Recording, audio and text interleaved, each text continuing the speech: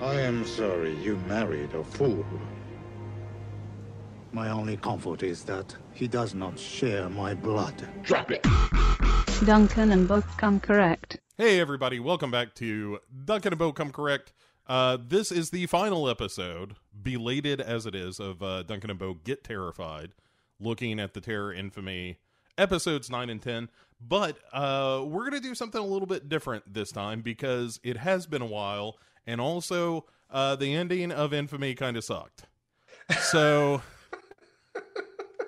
Oh my! And that is, of course, Duncan McLeish, one half of the Duncan and Bo Come Correct team, our man in the field. Yeah, we should also stress that we painstakingly went into forensic detail on these two episodes. What, the second last week in December? Yeah, we fully, to the point where at the end that we're like, we never have to speak about this again. This is done. Let's not think about this again. And then you were like, actually. Oh, no. Yeah, it was one of it doesn't happen very often. But every now and again, there will be a technical hiccup. This time around, it was that my end of things recorded just fine. Mm. Your end of things did not record at all. Which... We've recorded, like, put things in perspective, we've been doing this show for about 5 years, and I think this may be only the second time this has ever happened. So. Yeah, it's not something that's terribly common, and it was my own damn fault, because at the time, the headphones I was using, this is getting into a little bit of the sausage getting made, but I had a USB pair of headphones, and for whatever reason, plugging those in, it wasn't following the audio source in the recorder, so it just didn't record your voice, which makes for a less interesting show.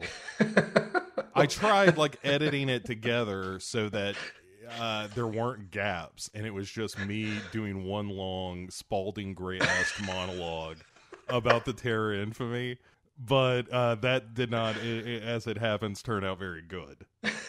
Your version of David Lynch interrogating a monkey. Yeah. Oh shit, dude. I mean, look, 2020 has been a shitty year already, kind of out of the gate. Some really frustrating and depressing stuff has happened. That David Lynch short film, Duncan, is the only thing keeping me going right now. I was like, see when it popped up and it was like, David Lynch interrogates some monkey he suspects for murder. I was like, is there some sort of Ransdillian conspiracy going on here? I'll tell you, look, and we're going to talk about this later when we talk about some movies, because there is a particular director that I feel like I vibrate at that same resonant frequency, and that's how I feel sometimes with Lynch. You know, because I was thinking about this actually before we recorded today, Duncan, because sometimes I think even when we're not talking. Oh, that's good to know. Yeah, and, you know, when I get time. Yeah, I'm a busy guy. But... But I was thinking just earlier that there are those things that you feel as soon as you hear them, you feel like, well, that I don't even understand this. It just makes a weird kind of sense to me. You know, it's that sort of dream logic idea of like, I don't have to logically and rationally be able to connect dots A to B to C to D. I just know that I can get from A to D in my head, and somehow or another that fits, you know, like interrogating a monkey, that feels, yes, it's absurd, but that totally fits in my headspace as a thing that ought to happen. Yeah. And you know, like the first time you see Reanimator and the decapitated head eat out Barbara Crampton, you're like, look, that is a thing that I never thought my head needed, but now that I see it, it is a thing that belongs there. You know, yeah. This is a thing that will always be a point of reference, and that's how I feel about this Lynch monkey thing. It's just like, of course it happened, of course it's delightful. You know, let's get to the bottom of things. It's smoke. It's just a thing of pure beauty. So yes, I'm glad you mentioned that, because even as we talk about how shitty we thought that the end of Terror Infamy was, we live in a world that is cold and cynical, Duncan. We do. But every now and again, David Lynch interrogates a monkey. He will talk to a fucking monkey. But he's had a long-standing love affair with monkeys, as we know. Yeah, they do make appearances in the abstract, so to speak. Yeah. And I mean, I think the short itself was from 2016, so that would have been about the time he was doing. Oh, the season 3. Yeah, which makes a ton of sense because it feels like it was like a fucking cut scene from there. The scene where Agent Lynch interrogates a monkey. Right. Hey, we've got the monkey for 4 days. We only need him for 2. Keep the cameras rolling. I love the fact as well that we're like, I mean, with the technology we have just now, we could maybe try and make it look like the monkey is actually talking, or we can just superimpose a human mouth over it, and we'll just superimpose a human mouth over it. I mean, because what does it matter? Either way, it's going to look kind of fakey. So just lean into it, you know? Like, that... Again, it's one of those things where all the decisions made in that feel natural and right. Yes, as bizarre as it is. But yeah, so quick review here right off the bat for Duncan and Bo Come Correct. This what is the name of it? I don't even remember. I just think of it as the David Lynch monkey movie. Something Jack or all right, but Jack, I can't remember. Hold on. If I type in David Lynch monkey movie, which I really wanted to be the name of my college indie rock band. Like, you know, it just never happened. David Lynch monkey movie actually immediately takes you, of course, to What Did Jack Do? That's it. What did Jack do? Yeah, David Lynch interrogating a monkey short film you didn't know you needed until you see it, and then it's the only thing that matters. It's the only thing that mattered that week for me. Like, I was in awe of this. I was like, they drop it on Netflix on his birthday. Why not? Just a goof. And I mean, that's kind of the beauty of these services. And I know that Lynch himself is very much against, you know, the small screen experience. I'm sure I heard him once complain about a fucking phone. Yeah. But if it also means that he's just going to use Netflix as his, like, cleaning out the closet cinematic goodwill, I'm fine with that too. Oh yeah, you know? Yeah. He can put anything on there. Like, his first constitutional of the day. I would watch that. I like that you refer to it as a constitutional. Well, I thought I could get dirty with it, and I thought David Lynch wouldn't appreciate that. So. No. He's a classy guy. He is a classy guy that talks to monkeys. As we pointed out, he is a man that both enjoys sexual perversity and dad jokes in equal measure. Yeah. He exists somewhere in between. Yeah. Like, Blue Velvet, I think, is the touchstone to understanding David Lynch himself. I don't think it's his best movie, but I think it's his most, like, psychologically honest movie in a way. I think I've said many times that I think Blue Velvet is a weird Rosetta Stone to Lynch's filmography. I mean, it feels like the culmination of it, and I'm with you. I don't think it's his best movie by any stretch of the imagination, but it lands at his most cynical time and basically informs not only everything that comes after it, but feels like he was always working towards it as well. So it's weird, but in totally the best way. And it's a movie that is hella sexually perverse. Like, in a way where you're like, I don't know about this.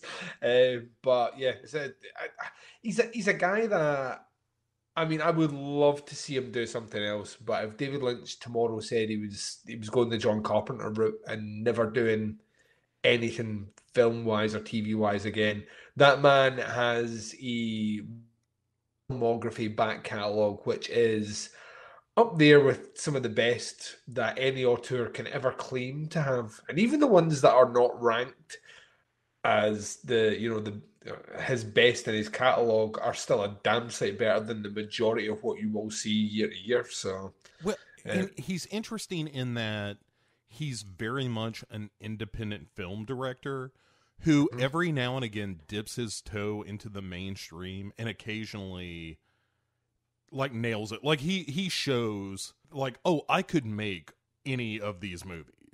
Yeah, you know, like when he does like Elephant Man, and even Dune to an extent, even though that's kind of weirder, or like The Straight Story, or something like that, where it's like, oh, he could make a by the numbers pedestrian Hollywood film, and he can do that very well. It's just he chooses to have, you know, Willem Dafoe's head shot off and pantyhose laying in the middle of the street, and the world is the better for it. I'll put it this way. I've said it before, and I'll say it again. The Guardian, I want to say, in the UK did a poll of the 100 most important movies of like the last 25 years in the UK, and it was critics and readers, etc. And number one on that list was Mulholland Drive. So that's a pretty good movie. There you go. So I mean, and that's a movie that was not critically successful in terms of money, but like reaped the rewards of critics in terms of you know, if good reviews equaled, you know, millions, then he you know, had a blockbuster on his hands. But point of fact, it doesn't. So you know, it's very well reviewed, heavily underseen, and just. And when you take into account, that was a failed TV project they just cobbled together as a movie. It's fucking insane. It's like, well, yeah, I've got these. This didn't quite work out as a. I don't really want to lose this kind of TV footage thing. What I'll do is I'll add a kind of wraparound story to it. I'll just release it as a movie, and we'll see how it does. Most important movie of them. It's just nuts. Right. Oops! I accidentally made a masterpiece. David Lynch. That's David Lynch. Yeah. I genuinely don't think for 1 second he cares either. Like I get that feeling that I think on some level he doesn't want people to slam what he's done, but I think as long as he's happy at the end of the process, I think that's probably where the buck stops. Whereas you get a lot of directors you will see who will be raging against the machine if they get a negative review. I just don't think David Lynch is that guy. Yeah, I agree 100% with that. He seems like yes, I think that in a perfect world he would love it if everyone saw his work and thought, holy shit, that is the best thing I ever saw. Yeah. But he is fine if he's the one saying that, you know? Yeah. Like you know, to the betterment of his films. Like I don't think you can watch a David Lynch movie and come away from it thinking like, boy, I'd really like to see the director's cut when we get the uncompromised vision, you know, like nobody saying release the Lynch cut of season 3, you know? I think the thing is like to me, the evidence of him not really kind of caring is the point of view that he never explains anything. Yeah, like it would be very easy for him to sit there and say, "Well, actually, Mulholland Drive means this." You know what I mean? Like, and then I imagine people that were maybe of the opinion that they want to love it, but they just can't quite work it out, would very easily jump to say it's like in their mind it's a masterpiece. But the fact he's like, no, like I will not explain this. The movie is what it is. The fact that he would say something like Lost Highway is, you know, just his interpretation of the OJ trial. You know, yeah. Like, what the fuck? Right. It's just the OJ trial filtered through the prism of Lynch's head. You're just like sitting there going, what does that mean? Yeah. Like, yeah, there you go. David Lynch. Hey, you know what's not in my notes? David Lynch movies. So what is in your notes? Here's what we're gonna do. So we're gonna talk about Infamy 9 and 10. We're gonna get that out of the way. Then we got a couple of questions for Duncan and Bo Get Deep, the most popular, just rocking into the top of the list segment that we've done here on the show. Nice. Where we answer the burning questions of the day. Yes. And there are a ton. Duncan, did you hear about this Brexit thing?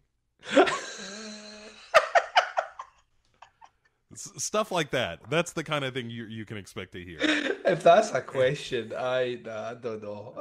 It was not, in fact, a question. That's more a question I had. and you're never going to believe who the president is. But hey, I don't want to spoil that segment. The answer may surprise you. And what then, year is it? ladies and gentlemen, the 9 Inch Nails. Oh yeah. Oh. Can we watch that right now? Let's just fuck the recording. Yeah, right. That. Oh man. Oh boy. Yeah, I have been thinking about that season a lot lately. It's about time for me to go back and revisit season 3, I do believe. I mean, you just can't go wrong. That's never a bad choice. No, unlike episodes 9 and 10 of the Terror Ball. All right. So, but on the back end of all this, we're going to talk about some more movies we saw and do a real. You and I have both seen some heavy hitters of late. Oh God, yeah. And, in the last week and a half, I've seen 2 movies that I would say are what I would class as masterpieces. So, I got to tell you, but not to get ahead of ourselves, but last night I sat down with the director's cut of Dr. Sleep.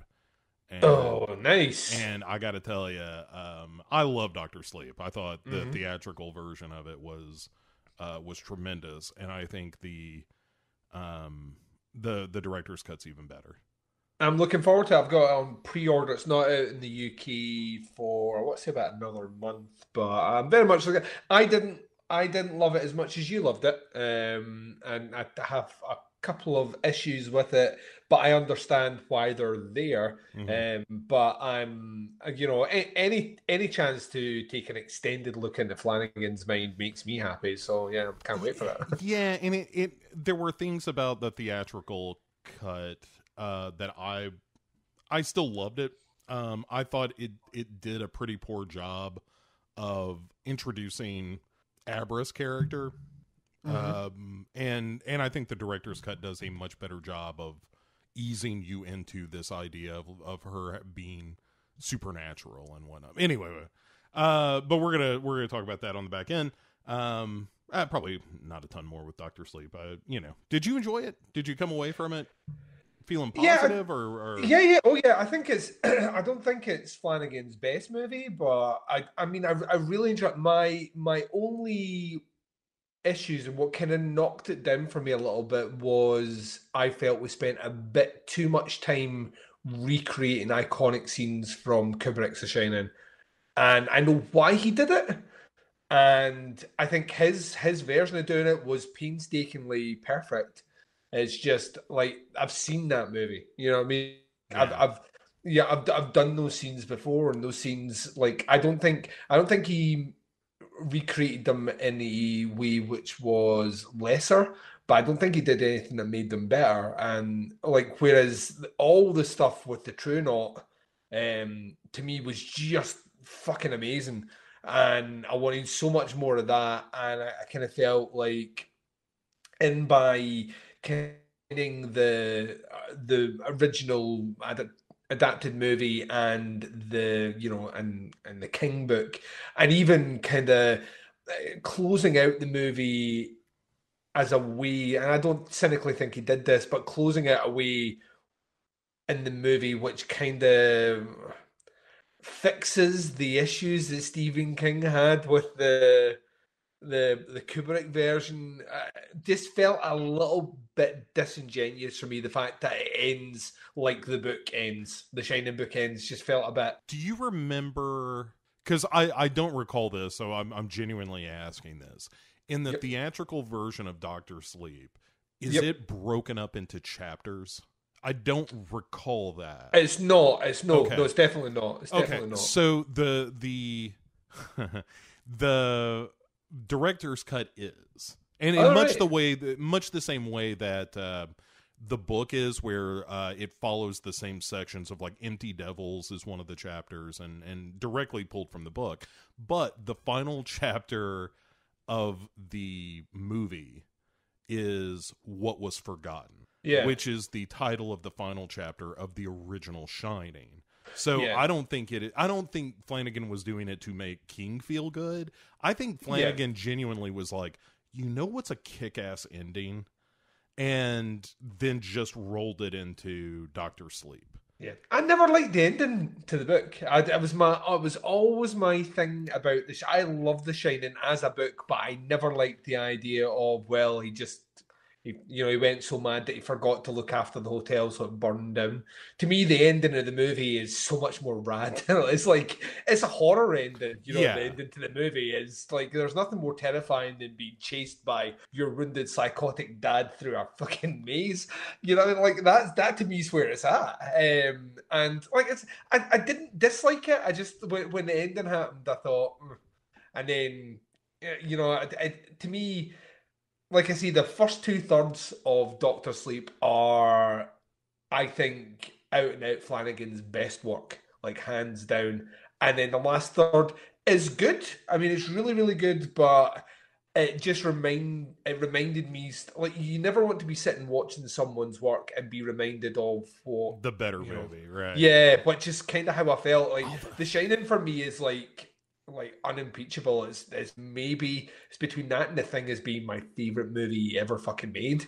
So I walk in with that baggage to watch that movie, and I loved so much about what they did do with it. I felt they cut corners that I'm really hoping Snakebite, whatever her face is, I hope we get more of her story in the director's cut, because she's really fleshed out as a character in the book and a really interesting character in the book. And I just felt like we get a little kind of nod of why she's doing the things without like actually going into detail. And I think the detail makes her a more sympathetic character to begin with, who becomes corrupted over time. And she's just not that in the movie at all. She's just like, all right, you're quite a horrible character, and yeah, horrible things will happen to you later on. You know what I mean? It's the transformation is too quick in film. I understand why, because the book's fucking huge. like all King books, you have to condense it down somewhere, and it's never going to be your version. You know what I mean? Like especially if you've read the book, there's certain things you're going to want to see on screen. But like I say, I mean, I think it was in my top. I want to say it was in my top 10. Was it in my top 10? It was maybe just out with my top 10 for the year. But I thought it was of cinematic horror experiences, it was a thumping good one. There was plenty in there that made me smile. My wife said to me that, like, when that shot goes over, like, the kind of dark lake head. Oh, sure. The overlook. Boom. She said she turned around to look at me, and she said I was smiling like from ear to ear and just not blinking and just staring at the screen and taking everything in. And I mean, I don't often do that when I go to the cinema. So yeah, I mean, there was a lot. I just, like I say, there was bits where that's why I'm looking forward to the director's cut, because I'm hoping stuff that's fleshed out is more in that first 2/3 as opposed to the back end of the movie, because the first 2/3 is the bit that I want to spend my time with, if that makes sense. Yeah, and that is where the bulk of the new stuff is. I'll be over the moon then. Although there is one extension within the Overlook that I'll not spoil for you, but just, briefly allude to here. So one of my favorite scenes in any movie I saw last year was the scene with Dan Torrance talking to his father as the new bartender at the Overlook. Oh, yeah. Fucking love that scene. Mm-hmm. And there is a back end to that scene that takes place in the bathroom, much like the original Shining with Lloyd. And it expands on that conversation in a way that I really liked. So it's like, there's stuff peppered all through it, but man, I just sitting down for, the 3 hours or 3.5 hours, whatever the director's cut is, and just letting that story happen is so satisfying. And I'll tell you what there's a bunch, not a bunch of, but enough of that it felt like it mattered more in the director's cut, is sort of his relationship with his mother and her concern for him. Mm-hmm. And seeing Alex Esso, Starry Eyes Alex Esso, as she's fucking brilliant. And I mean, that is genius casting, by the way, like absolute on point genius casting. Yeah, it's so good. And again, who the fuck knew Henry Thomas could do fucking anything? His Nicholson, it's not an impression, but there's a Nicholson quality to it that is I'm so glad they did that instead of trying to digitize it or some shit. Yeah, I'm with you on that one.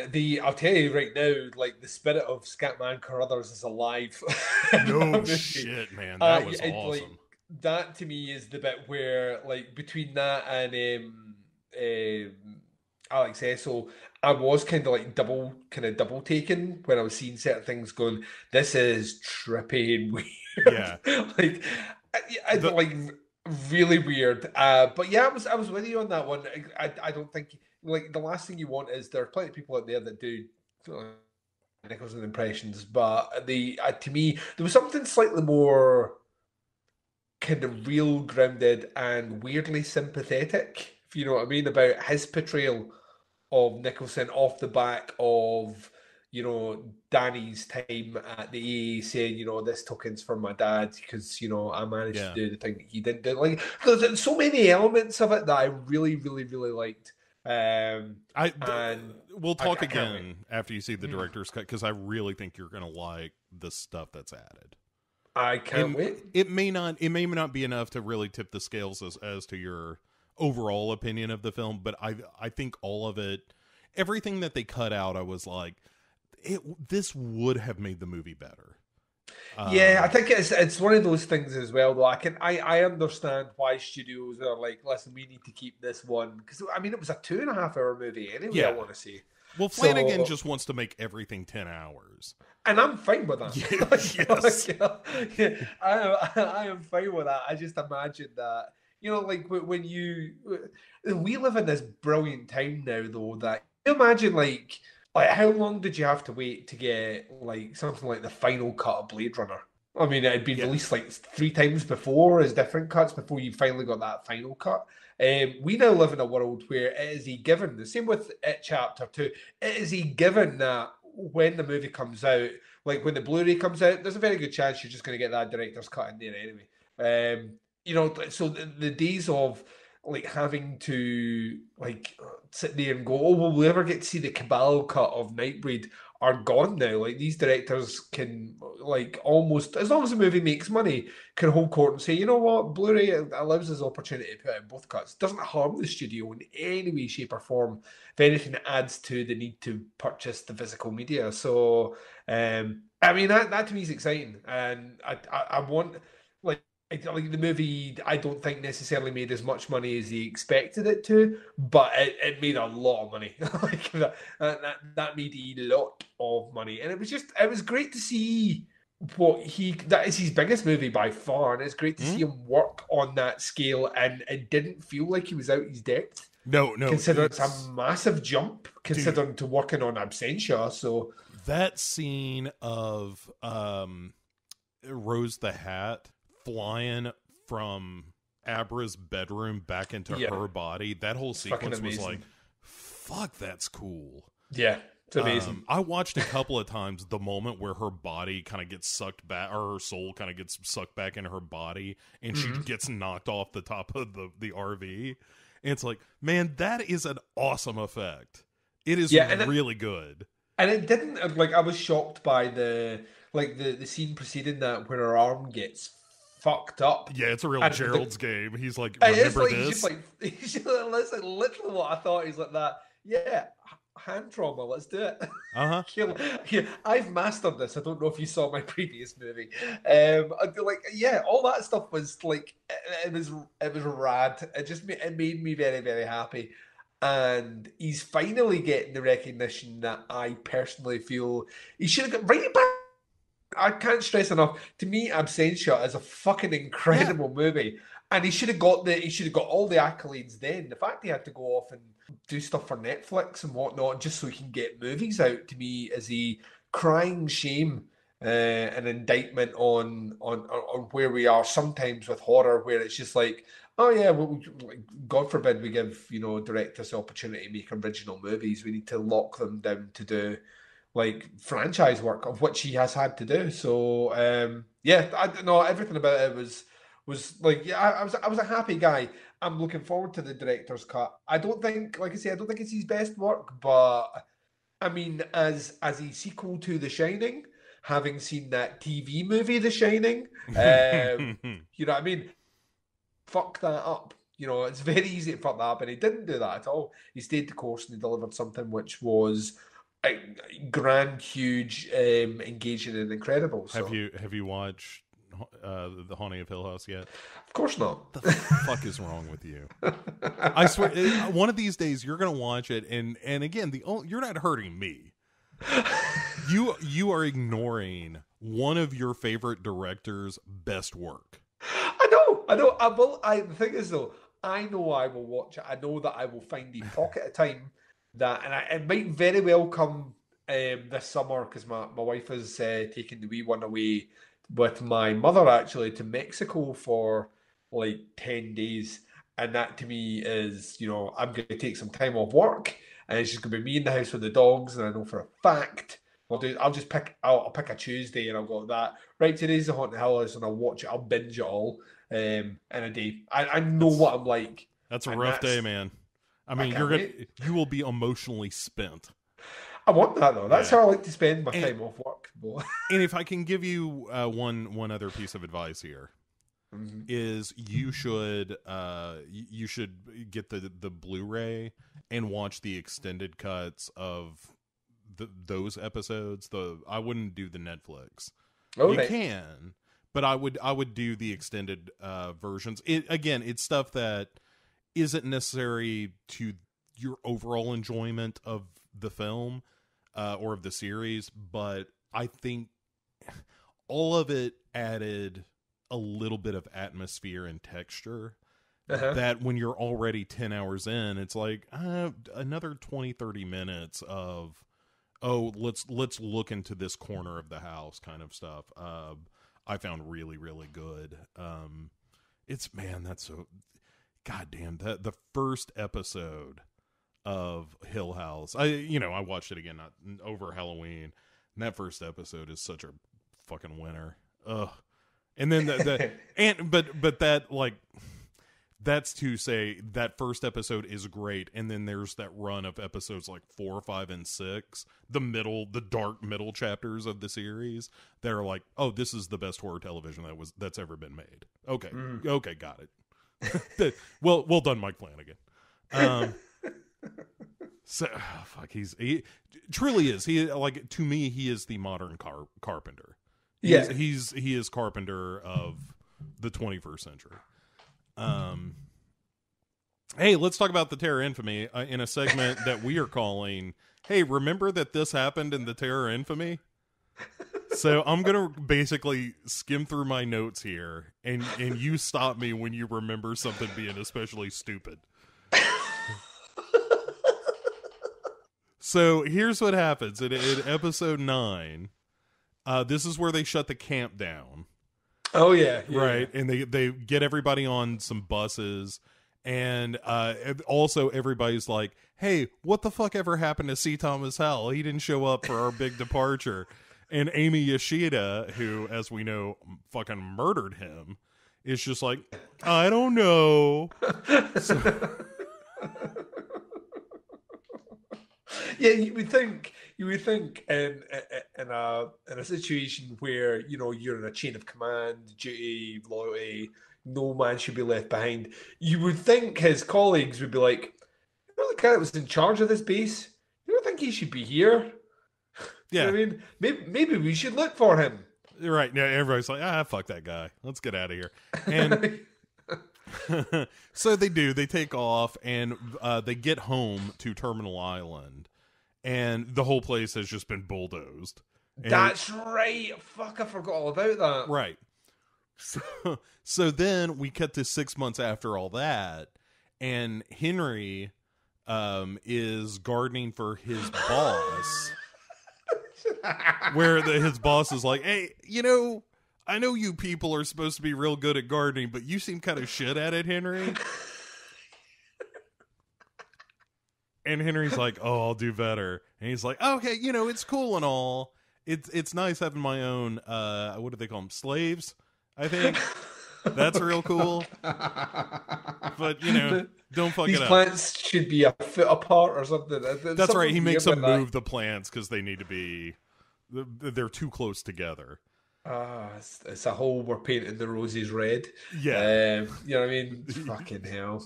So then his wife Osco is tossing flowers off a bridge, and this is where we get the revelation that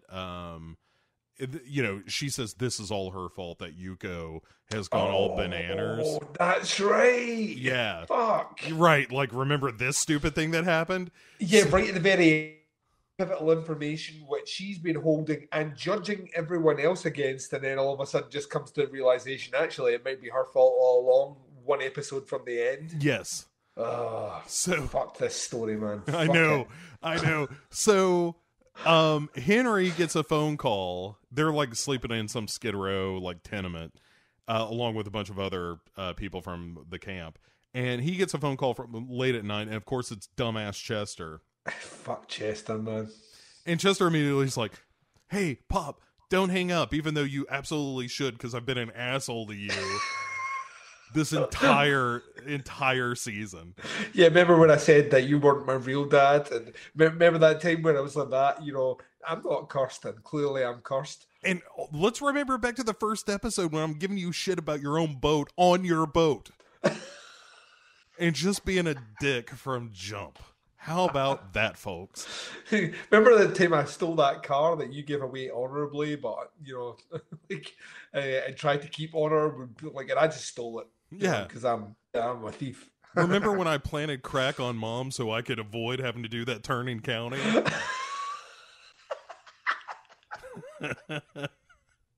Chester sucks.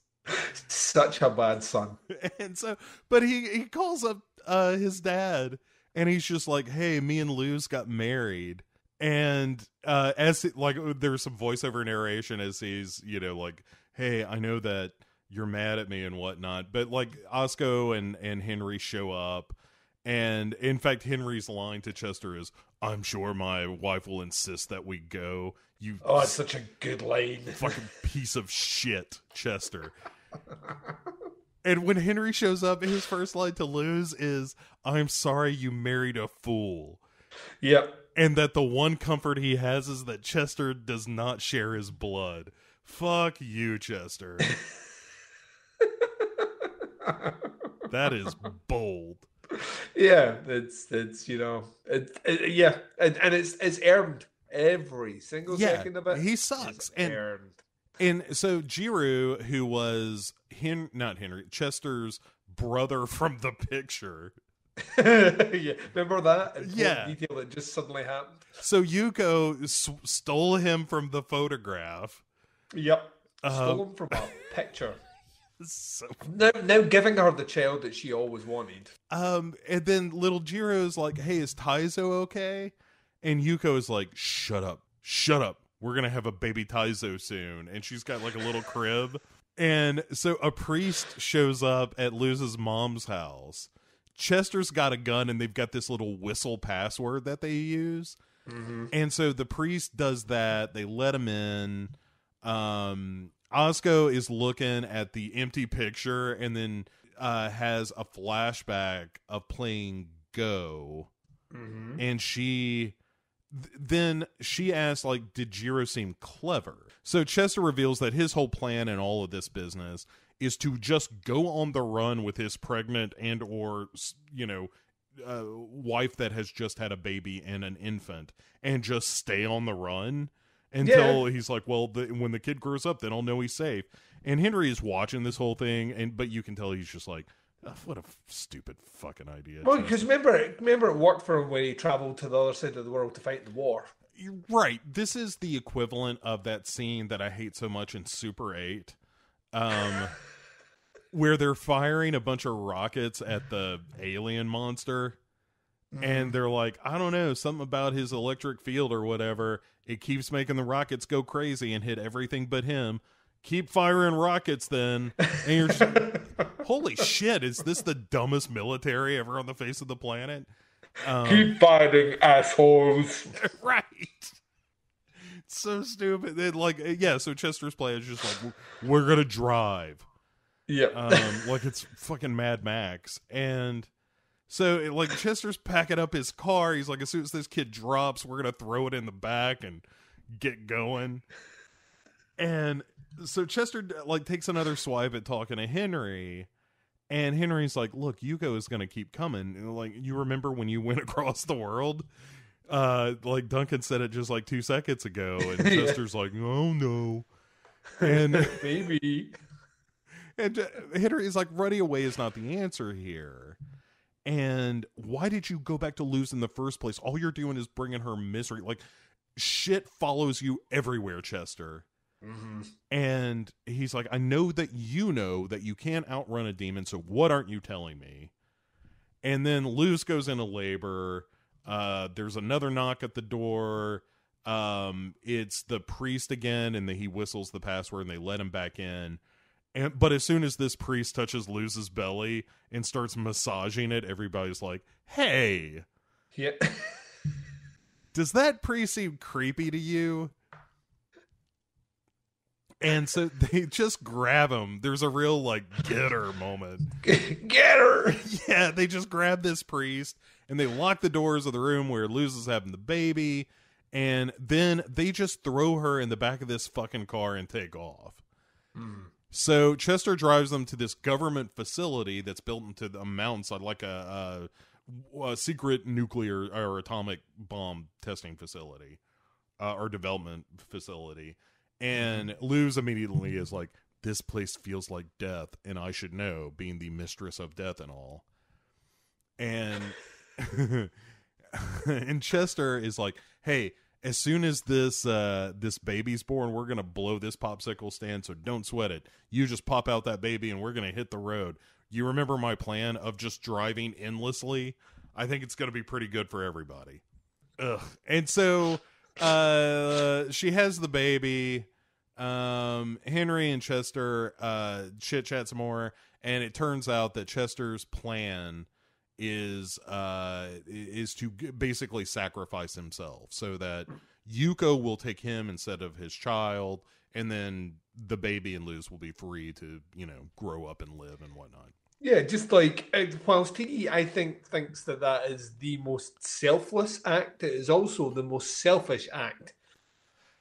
Yeah, well, it also puts him in a position where he can't ever defend them. Yeah. And to assume that Yuko, who, by the way, had forgotten about a kid that she had in the first place. Oh, yes. And was just like she's just gonna get baby hungry. You know what I mean? It's like her supernatural biological clock is ticking.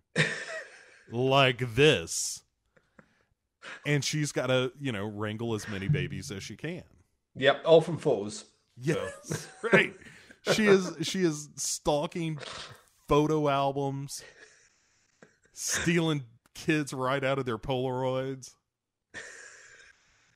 So, and then, so Luz has this baby, and it turns out that Yuko possessed Luz. Mm-hmm. And or the baby, like, it's staring at her, like Luz is like, the baby's staring at me like he has a secret, and then says, it's Yuko's in the baby. And meanwhile, outside there's a fat Englishman drunk roaming around and is like wants to see Chester's badge and shit, and then Henry just knocks this guy out so that they can hit the road. Don't worry, that don't come of nothing, it doesn't matter. And then the baby does start crying, and Luz's mom takes the baby from her, and it turns out that Yuko was in the mom. Yep. And then, yeah, Asko then confronts Luz's mom, a.k.a. Yuko, a.k.a. her sister, and says, look, I was the one who betrayed you most of all, and apparently Asko swapped the men that they were going to be with because she heard that Furuya, the guy who ended up killing Yuko, or turning Yuko away, that she heard, hey, Furuya is kind of a jerk, so how about you, my sister, go with this guy, and I'm going to go with Miss Henry Nakayama over here, who seems like a pretty cool dude with has his own fishing boat. And Asuko basically says, like, I had the life you were supposed to have, and you know what? I'd do it all again because Yuko, you suck. And, which seems unnecessarily antagonistic. But... Oh, so good. And then... so we catch up to him, and like our heroes catch up to him, and Asuko and Luz's mom are both bloody. And Asuko says, I don't know where Luz or the baby have gone to. So this is where Chester goes looking for her, and the episode ends with Luz possessed by Yuko walking down the road with the baby. So that is episode 9. Right, yet another revelation. Like we had... oh, by the way, Chester has a brother. Oh, by the way, this is, Yuko is going to steal this baby from a picture now. Oh, also, Luz is pregnant again. And so now Yuko wants that baby like she did in the first part of the season. All right, so let's just finish this up. Mm-hmm. So we get, George Takei. This is probably one of the coolest shots in the final episodes. It's him standing on a road, and he sees a bunch of people lined up there. He sees a guy in the distance, and he's like, oh, this is an old friend. And he's like, hey, how's the afterlife? And, oh, God. And the guy is like, hey, I just died, and I was working at Hiroshima. And he says, yeah, I had, my wife and my kids, and they're all here too. And the camera kind of moves a little bit, and you see that there's this line of people behind this guy. And Takei is like, oh my, there's a lot here. And like one of the girls has a burned face. And then Takei wakes up. Like he has a nightmare that he's waking up from. And then you realize that there's a celebration going on outside, and everybody's out celebrating the fact that these bombs dropped on, or the bomb dropped on Hiroshima. Mm-hmm. So we cut away from that, which is far and away the more interesting thing happening in this episode, to Luz, who is walking down the road at night with her baby and singing in Japanese, what with her being possessed and all by Yuko. And a car pulls up and asks if she needs a ride. So they take her. She says she's headed to Aguayo, something like that. And they're like, that's right, yeah. And they're like, hey, we can take you. And hey, jump in, because look, we got a baby in the back seat too. Isn't that cool? And come on in. You're just not in any way a possessed Japanese demon or nothing. Just have a seat. Just push the baby aside and make room for you and your baby. It's not weird that you're just wandering down the middle of the road or nothing. And also speaking in Japanese, although you're clearly not. Weird. No. A lot of things don't add up here, but I'm going to take it with a grain of salt. So then Henry and Chester, and then like Amy, Yoshida, and those folks. Or no, it's Henry and Chester and Asuko and I think the mother show up, and Henry and Chester asked to borrow Hector's truck, who is one of Luz's family members, and there are spirit scrolls, it happens, in all of his pockets. And Hector tells him to be careful and asks Chester if he knows where Hiroshima is, and Chester's like, the fuck are you talking about? And he's like, yeah, it turns out there was something big in Hiroshima. And Chester's like, I can't worry about that right now, I got a Japanese demon on my mind, and can't solve the world's problems. Can't even solve my own problems.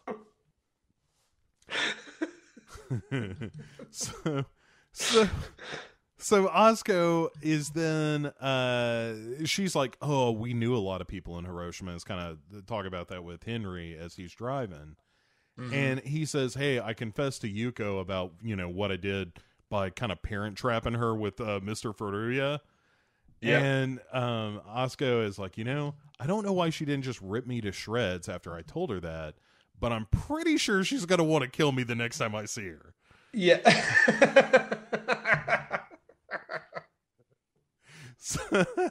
Which is truly, according to my notes, the entire conversation in that car.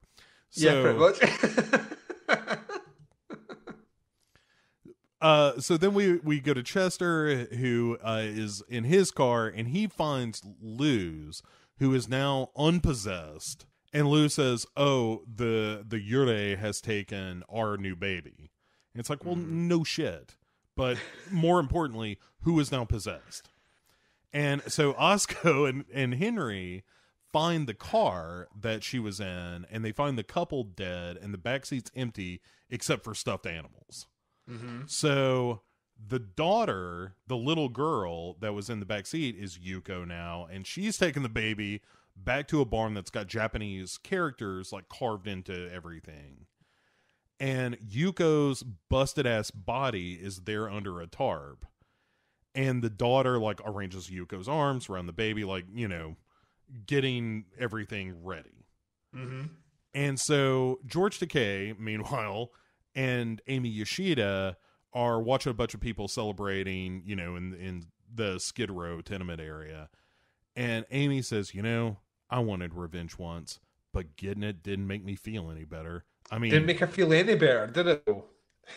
You know, she's alive. And C. Thomas Howell sure as fuck isn't. I would say he's not in anymore. Right. I would say it accomplished something. And George Takei wisely is like, Amy, he would have killed you.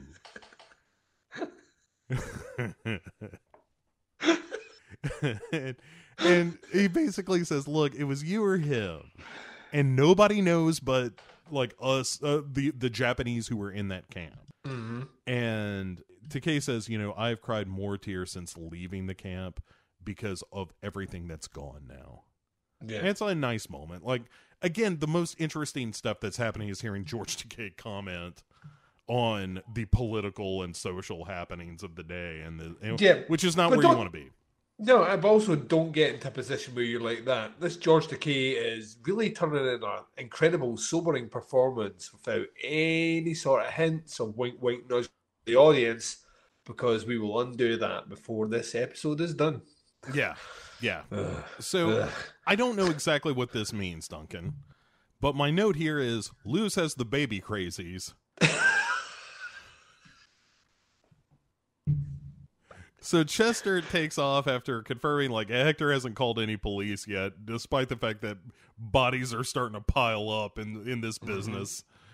Mm-hmm. And authorities probably should be called at some point. But Chester and Hector and Osco, like, go to examine the car. Keep in mind, this is the finale, so we found this car with the dead bodies, so now we're just going back to the car with the dead bodies. And... Yeah.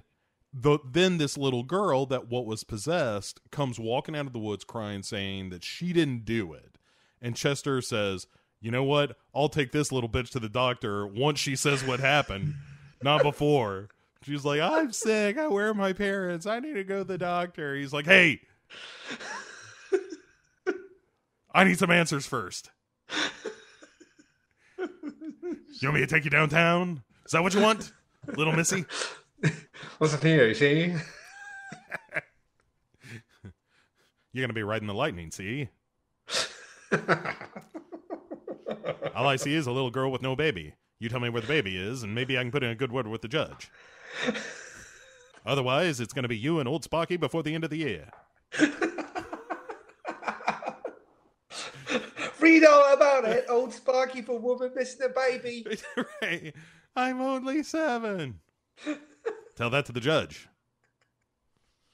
I've seen him send younger and dumber straight to the chair. The one thing you got going for you is you got some good gams. I'm a child.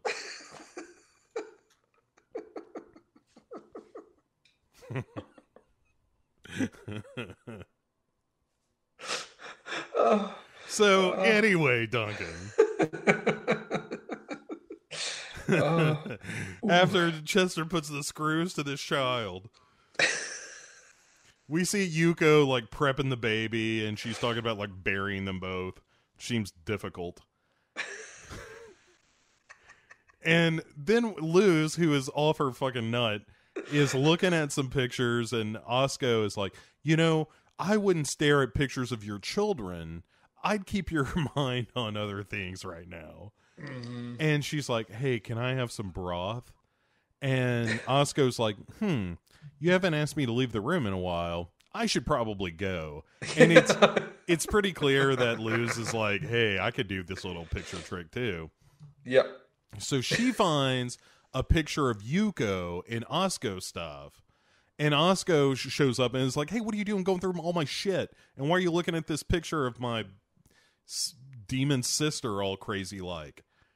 Mm-hmm. And then we get this flashback of what happened in the picture, which is Osco helping Yuko get dressed up for a trip to America, knowing full well she's like, oh, this guy, she is about to fall into the arms of an asshole. Yeah. And Osco is like, hey, look at this fancy Viewmaster you've got of the city that Furuya sent you. And I heard he's a real good guy. That's what I heard, Yuko. And she's like, oh, Osco, you're too good to me. It's all stupid. And then Chester and Henry track Yuko down. Henry says he hasn't forgotten the picture, and I don't know what that means. And then Chester heads in. And look, did these notes a long time ago, and I wasn't gonna watch it again. And Chester heads in with a gun, and it turns out that the writing on the walls of this barn are the names of all of Yuko and Chester's ancestors. And Chester, catching up to the rest of the show, is like, I think she's preparing for some kind of burial. You're like, oh, fuck. Thanks, Chester. So he recognizes these limestone rocks, and he says, look, I know the way to the quarry where these limestone rocks came from. And Henry's like, there's got to be a better way. And Chester's like, fuck you, old man. There's no time. And also, you should have gotten this picture to Abuela. Oh, it's the picture of him to suck him into the world or whatever. Mm-hmm. And so Luz and Osco are out to hunt for Yuko as well. Not Yoko. Oh, Yoko. So Luz and Osco are hunting for Yuko, and they find her at the edge of the grave with a baby. And Yuko is like, this baby will have a different name in the afterlife, so it can never be called back. And they're like, I don't think that's how it works. Like, you just... they're like, I named him, and I said no backsies. So I think he's officially named now. That's well, I don't know if you knew that, but that's as good as going to the judge. That's it. Look, I don't have kids, Duncan. I don't know the process, but I think what you do is say, this kid's name is Jeff, no backsies. And they're like, Jeff it is. Let it be known throughout the land. Welcome, Jeff. As I bang my gavel, let it be so. Yeah. So let it be written, so let it be Jeff. So, anyway, so Chester shows up and is like, hey, Yuko, look, it's me, Taizo. And Yuko's like, you're not Taizo anymore. You're old and busted and stupid. And Chester's like, no. I can reunite you with the boy version of me. And she's like, I'll allow it. Go on. And Chester's like, hey, my dad has a picture. And she's like, no, your father died before, you ever knew him. But here comes Henry, nonetheless, to save the day, and shows her the picture of a young, I think it's a picture of like Taizo and Jiru, I think is the picture in question. And he's like, look at this. I got a picture that you can steal another baby out of. And she's like, ooh, you know how I like that. And then Henry says, but I'm not going to allow my mistakes to cause any more suffering. And then he tears the picture in half. And then tears the picture in half. There's a whole series of cops behind him as well. And he goes, he's got a gun! Yeah. And they would just fucking shoot Yuko.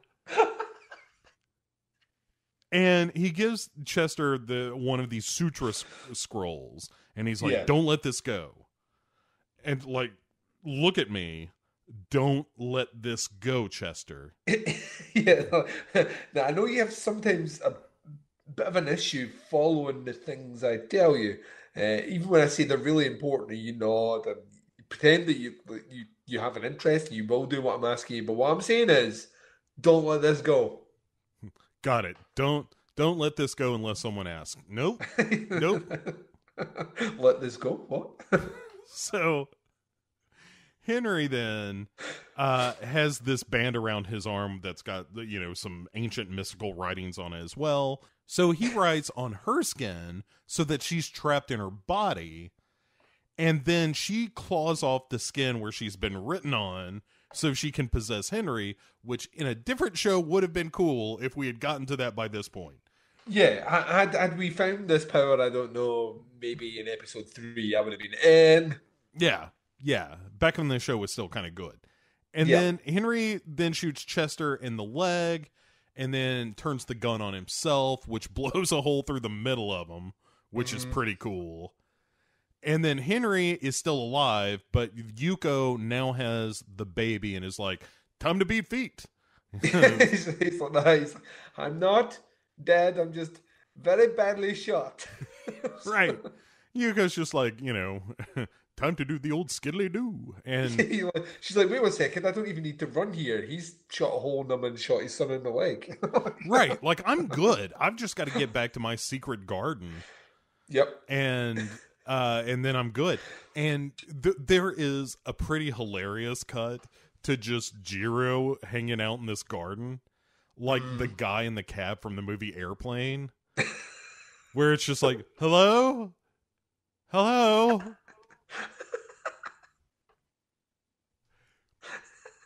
And then they cut away from it. It's just like, hey, remember this kid from the picture? Oh, I guess. Remember this kid you only found out about last episode?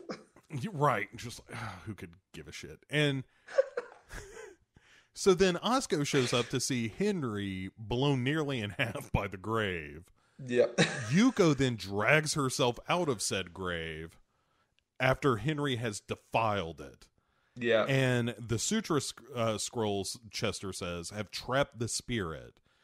And he says, look, she's never going to give up. And while Luz is praying and doing her photo thing, Chester is talking to her about the picture that, or to Yuko, the picture she would send to Furuya, and how that is Yuko's perfect moment. Yeah. And says, look, we'll go together. We'll into that picture, and he gives her a cup of tea, and Osco then gives Chester a locket, and Chester takes Yuko's hand, and then Luz waves this smoking bundle of sage, and she's praying to do her thing. Chester and Yuko then go to her happy place, which is like getting the picture taken the day that like Osco was giving her the business about like, ooh, wait till you meet Mr. Furuya. Yeah.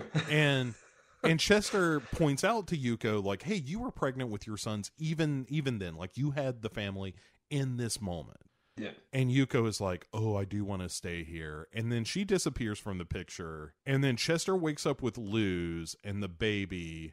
And Osco watches all of this looking bummed out about the fact that she has lost her husband. Yep. And the rest of these idiots seem to be fine. Yes. And makes sense. Yeah. Then we have a moment where it's Chester on the boat with Henry posing while Chester takes a picture of him. And Henry tells Chester, like, I became a fisherman because I could leave the world behind. And I waited a long time to get married. But when I did, I named this boat Taro, which means firstborn son. And that when I held Chester, I had the same calm that I did on the sea. And which is a nice moment. And he's like, Chester, you want to go sailing with me? And we just keep on sailing. And Chester's like, fuck that, you're dead, old man. I got to get off this death boat. Otherwise, I'm dead too. Just like this idea of him staying on the boat, and it's like a recreation of that scene from Willy Wonka in the Chocolate Factory. I don't know where we're going, Chester. Right. Yeah, and Chester just he takes another picture and he's like, all right, bye, Dad, you're fucking dead. And sure enough, we cut straight to Henry's funeral, and the picture that Chester took is sitting on the coffin. Mm-hmm. And Chester talks to his baby, and it turns out that he's named his son Henry. And then this wind this is to sprinkle a little extra stupid on top. The wind blows. We need it. And when this gust of wind cuts through the funeral, Chester gives this little smile and nod, like, That's my brother Jiro. Remember when I just declared that every wind was my brother a couple of episodes ago? That. Ugh. And so to wrap up this whole series, we get a scene where Chester is taking pictures at his business, which is called H. Nakayama and Son Photography. Mm-hmm. And Osco has a picture of Henry there, and it's Chester taking photographs of all the families from the camp. And it turns out that Takei is living in Hawaii now, even though he's back to visit. And he goes, everyone there is Japanese. Yeah. And Luz scolds him about eating too much. And this is... fuck, dude. Takei has been so great in this series. But when Luz is like, be careful you don't eat too much. And he goes, oh my. And you're like, no. Fuck this show. Yeah. Oh, it's so bad. And then Amy Yoshida is like, hey, every time I come back here, I have nightmares because this was horrible.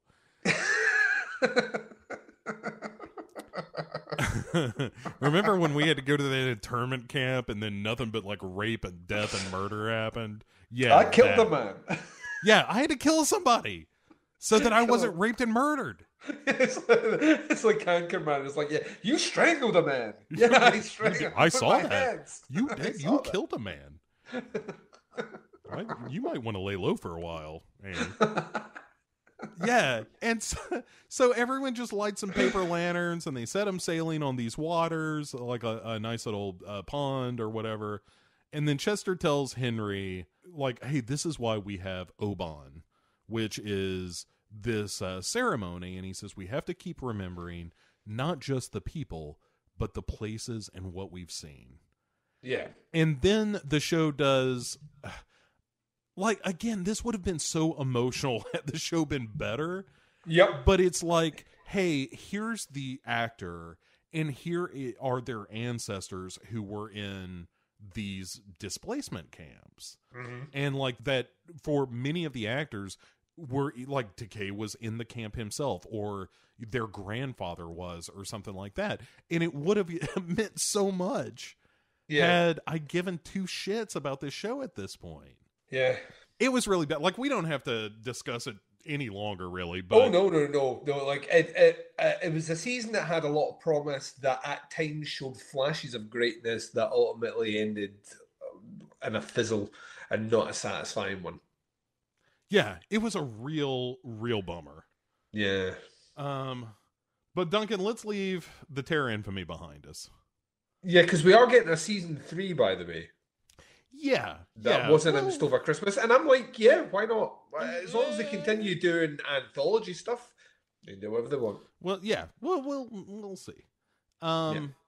So, a couple of questions. A segment we have discussed before on this show is something that we call Duncan and Bo Get Deep. And what that is people...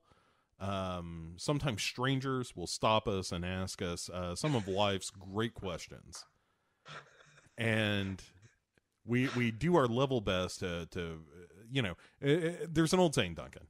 I'd rather light a candle than curse the darkness. Yes, and that is what we strive to do. Mm-hmm. So we have two questions this time around. Derek asks us, so if there was any chance for Wilford Brimley, Miles Teller, and Tom Waits to have a conversation about evolution, what would that sound like to you guys? I'm going to just say that I get a feeling that this conversation will be mostly by Bo. I think it would go a little something like this.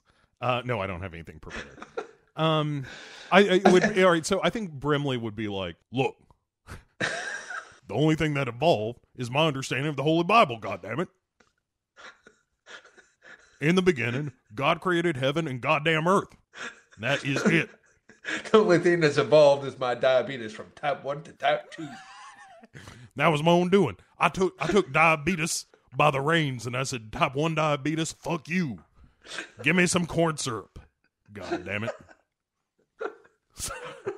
So I think that would be Brimley's take. Yep. Miles Teller would be like, I guess, I don't know. I heard in biology class that we came from monkeys.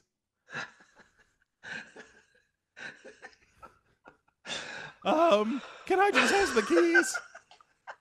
I'm taking Sarah to the dance.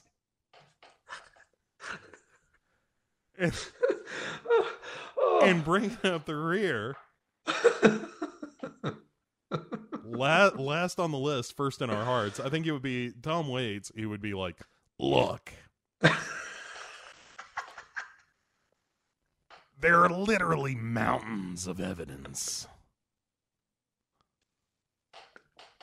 It's called the Big Bang.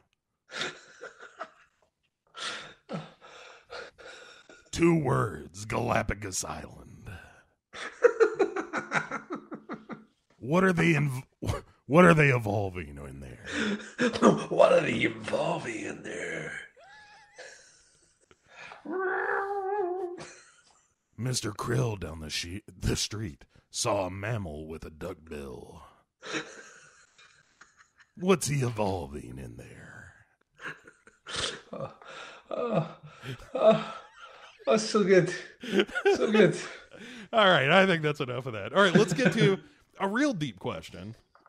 Oh, great. The Ram Man himself asks us, why have so many in America and Europe turned their backs on science and reason, Duncan? Well, see, this is where I can counter to say that is actually more a uniquely American thing than it is actually a European thing.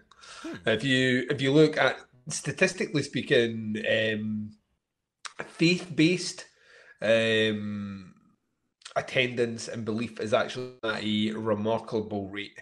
There's less people now that identify, well, there's more people now that identify as like just generally non-believers or straight out atheists in the UK, Scandinavian countries, and specifically down towards, obviously the closer you get to Rome and the Vatican, you're going to get a peek of them there. But in terms of science, I would say that Europe is at the kind of forefront of that, whether it's renewable energies or the attitudes towards things like healthcare and stuff like that. There aren't many anti-vaxxers in Europe, if you know what I mean, and there aren't the proportions of people that have like flat Earth theories and stuff like that are predominantly North American, unless our side.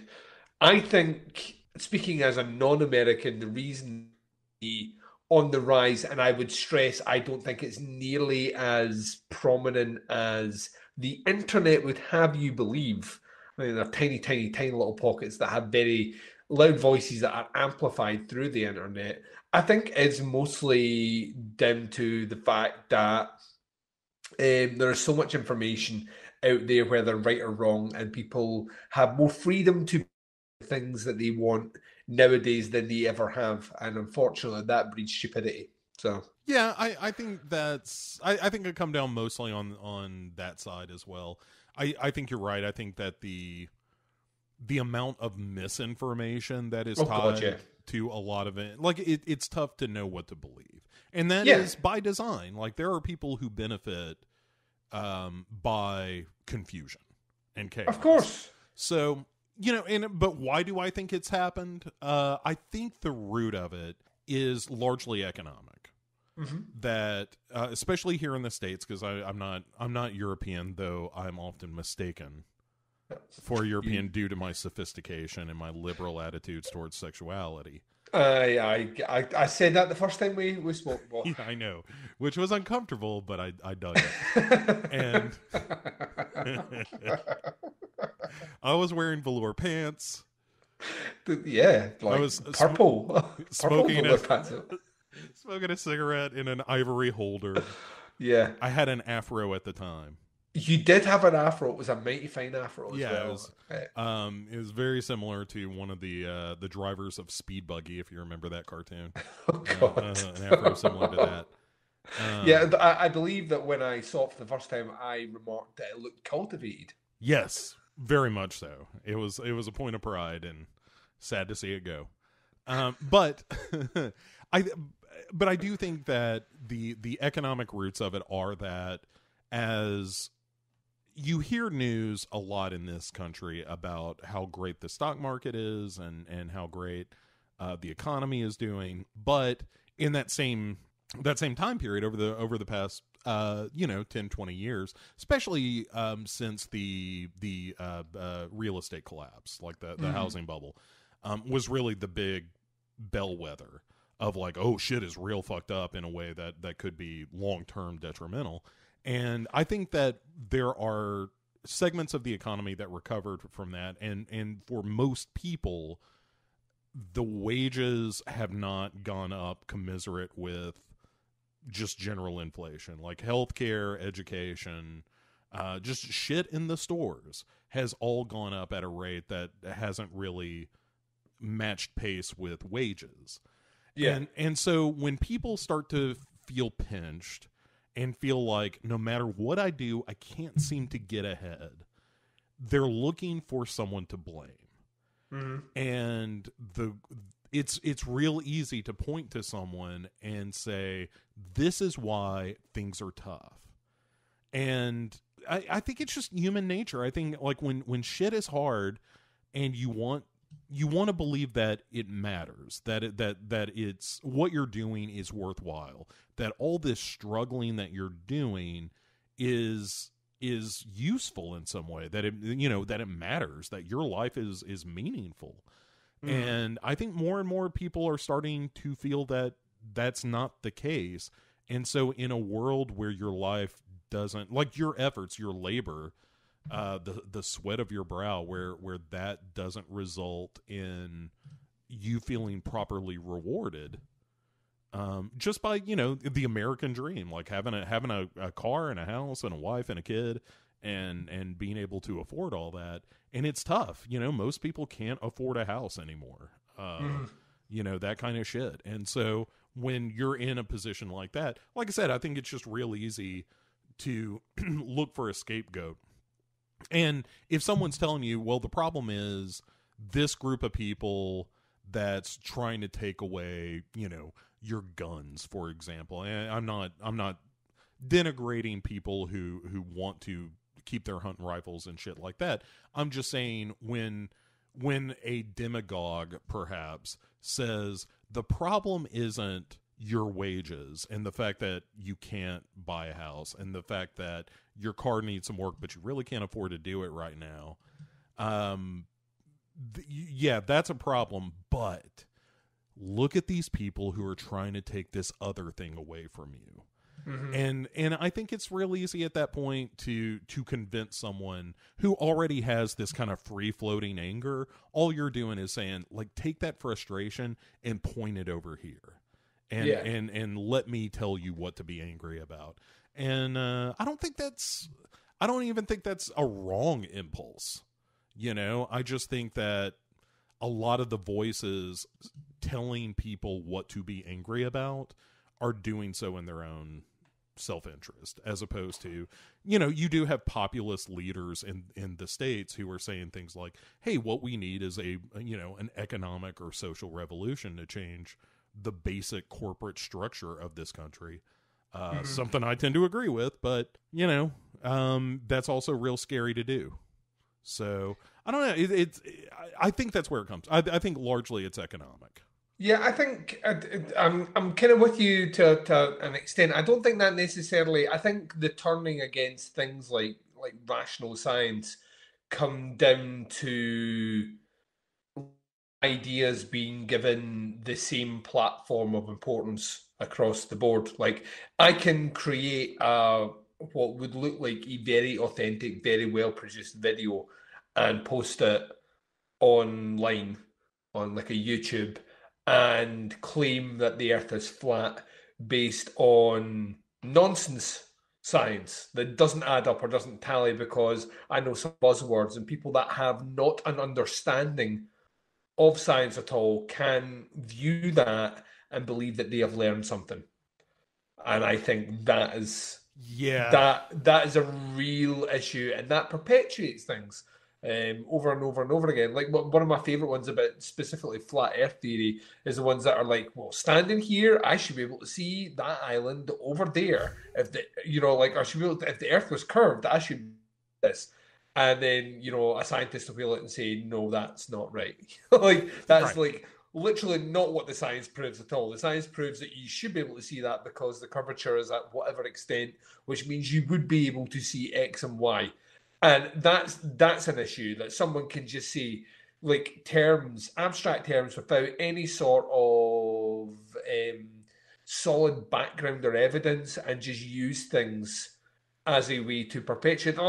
People, I think, generally like a good conspiracy theory and like to feel that they know something that other people don't believe, or that they are. It's that elite approach to things. I get something that you just won't get. And I think the internet breeds that, because there are so many avenues and echo chambers that you can go down where people will just tell you how fucking smart you are. That I think that leads to specifically a turn away from science. So when you're talking about things like the evidence on anti-vax, for kids, favors far more in the there are tenuous links to things like autism, but the line that comes out of people that are anti-vaxxers is that it causes autism. Right, and the science for that is debunked a million different ways. Like every study conducted after that rumor was started has proven it's one of those things. It's it's something versus causality. But at any rate, because autism presents around the same time that most kids get vaccinated. Yeah. It's post hoc ergo propter hoc. After it, therefore, because of it. Yeah, and I think as well, what we forget is our understanding of ailments that people have or people grow up with is just better now. You know what I mean? We just know. It's like when people are like, "Oh, I can't believe that so many people have like celiac disease or gluten intolerance." That seems to be a new spike that's happened. No. It's been there for a long time. It's just all these things used to be called irritable bowel syndrome, which was an abstract term that was just put as a blanket when you couldn't really quite work out what it was that made you feel all bloated and shit. And nowadays, science can actually say, well, no, you have an intolerance to wheat. Right. Or you have an intolerance, the science is just better at determining that. And as a result, it's like things are spiking more when they're not really. They've been there for a while. So all these things as well, there's just enough information out there on just enough things to make everyone a pain in the dick. And that's the problem. Is like the internet is the greatest thing that's ever been invented, and it allows people like myself and yourself, who like in any other walk of life may never have an opportunity to sit down, record and chat about shared like love, interests and mediums that we find really interesting, or just like answer questions from people that live in different parts of the world. The internet is great that it allows us to do that and have information on tap that I can't remember what the capital of Uruguay is. Oh, click, there it's there. It's great for. It does have a dark side as well, and I'm not talking about the dark web here. I'm just talking about the fact that everything is given baseline legitimacy the minute it's posted. Everything is by default considered factual when posted, and it is you as the person reading it. It's your job to vet things. Where in the past, that's maybe not how information was consumed, or maybe not on the scale that it is. And as a result of that, I think people become innately tribal with their opinions, and that expands out beyond political, but it also expands into how we feel immigration, science, religion, sexuality. And it goes down into the silliest minutiae now, of things that are just so mundane. Whether or not the local play park should have a swing, that doesn't have a certain clearance of it. These things where, and they're all given like a level of importance that I don't necessarily think they all deserve. And I think as a result of that, but I'll just say, as bad as it, I said this last time as well, as bad as it seems just now, I think it's always been bad.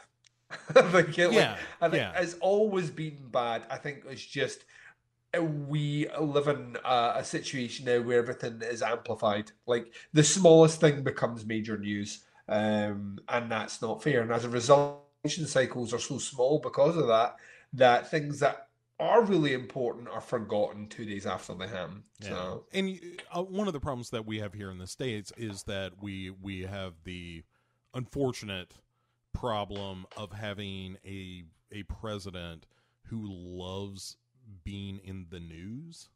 Oh yeah. And so you get a lot of that shit because, like, say what you will about Donald Trump, support him or not, it's hard to argue that he has busied himself with the job of being president. Yep. And it's more just like, oh, he's just doing the shit that makes sense to him, is pleasing the people that he cares about, blah, blah, blah, but doing it in as public a way as possible. Look no further than the speech he gave about the acquittal.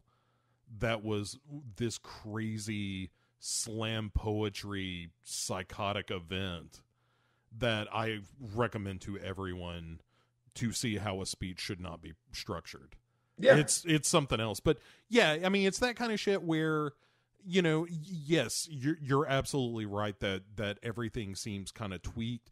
But I think part of that problem too is that, I think Boris Johnson's kind of cut from the same cloth of like, yeah, if there's a social issue that he feels like he could benefit by giving a megaphone to, oh yeah, then that's what'll happen. But that's how you get power. You know what I mean? That's like Yeah. all the things that will get you popular and gain you support and power are megaphones to issues that have a rooted core base that want to hear someone say what they believe.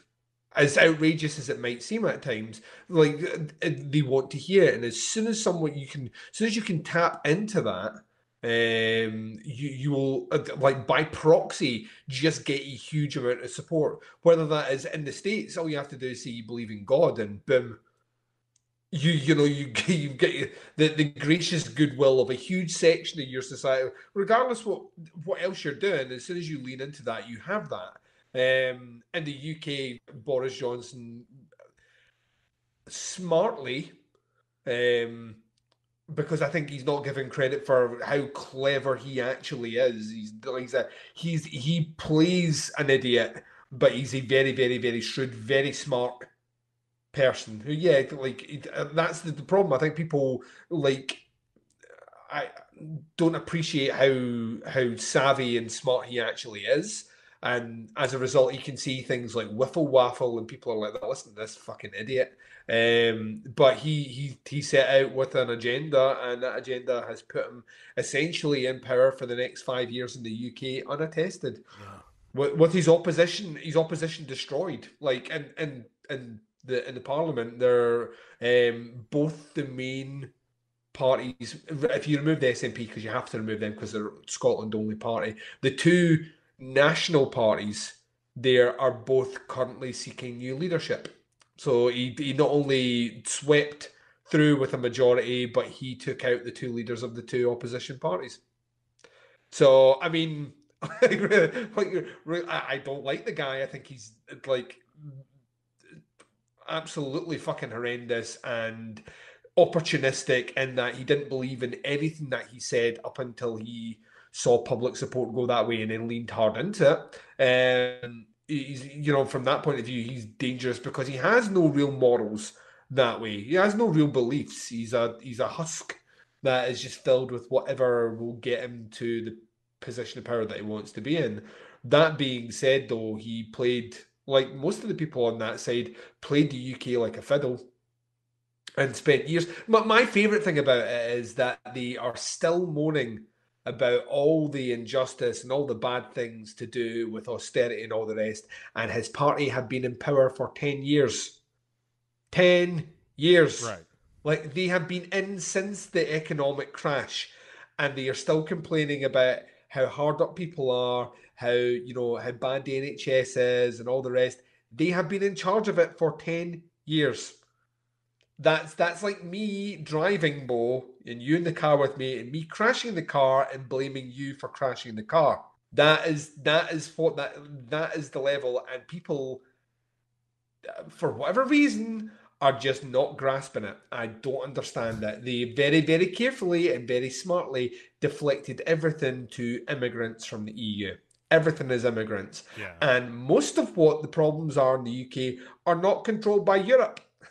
Well, we're never controlled by Europe. They were controlled by the UK. And statistically, all the evidence proved that it was nonsense. But, they took our jobs. They took our jobs. I got to tell you. Literally all you need to do. And you have a swath of people that are genuinely aggrieved. They voted for the Conservative Party in droves. They voted for the Conservative Party, the party that put so many mining towns and industrial towns out of fucking business. They voted for that party because they said it was immigrants that caused those places to shut down in the 70s, 80s, and 90s, and not the Tory policies. That to me is what will be dissected and debated and ultimately looked back with this great air of shame 20, 30 years from now. Like, why is our country fucked? Well, I'll tell you why it is, because they managed to dupe a lot of stupid people. No, that's not fair. That's not, and I don't like it when that's said. It's not stupid people, it's desperate people. They managed to dupe a lot of desperate people who desperately wanted some sort of change to something and some sort of outlet to blame the circumstances that they were set in, very similar to what you mentioned earlier on. And all you have to do is put a face on it or a name to it and ride it into that hard, and you get the desired outcome. The only problem with that desired outcome and that huge majority that they have is that they now have to make good on everything they said to get into power, and they no longer have it was Europe, wasn't it? It was Europe. It's Europe's fault, and he said that this is damn near Trump-like words in the way he said it. He's going to get the greatest deal, the best deal with Europe, and it's going to be done by the end of this year. And Europe have told them, and everyone else, and economists and all the rest have told them, it can't fucking, it won't happen. It's too complicated. Like, we were so entangled with things. It will not be done in 11 months, but he says he'll do it. And I think as soon as that is realised that he's not, that's when I think people will start to go, do we think we made a mistake? I mean, they partied. I saw videos of people partying, and Big Ben didn't chime at the £500,000 it was going to cost each chime, and they were considering on doing it as well until someone said, "That's a waste of money, isn't it?" That seems expensive. Yes, that seems quite expensive. So it never happened, but there was plenty of parties out there, and there's tons of video evidence, because you'll always get and I can say it this time, you'll always get the dumb people to speak on TV. It's like you'll always manage to get that one that say, yeah, well, we've taken back all our laws. It's not how that worked. Yeah. like there's an insidious plan in place to get us out of the European Human Convention rights. They've already seceded, I think, as part of their bargaining, territorial shipping and fishing lanes, which will, greatly affect Scotland, and they will do absolutely anything to stay in power. And a guy who I don't genuinely agree with a lot, but I heard a really interesting interview with him a couple of days ago. Peter Hitchens, who is the brother of the late Christopher Hitchens, who, if you've never looked at Christopher Hitchens, I didn't always really see eye to eye with his opinions, but a fascinating speaker and had a very strong opinion specifically on religion and on Clinton. His Clinton rants are amazing. But Peter Hitchens has been on this Britain been fucked for a while. So he uses better words, and he basically said the voters condemned their country to prolong the Conservative Party instead of allowing the Conservative Party to die to prolong their country. Yeah, and that's exactly what happened. I couldn't have said it any better. I mean, I think the U.S. is in the same place. I mean, you have you have a real danger, by the way, of another Trump term. And I'm just letting you know that right absolutely. now. Yes, yeah. No, you are 100% right. He is going to be very difficult to beat, not just because he's an incumbent president, not just because he has this incredible hold over his base. Yep. But also because there was an Onion article that I thought was quite funny that somebody found that from a few years ago that was like, Democrats find way to lose primary. Yeah.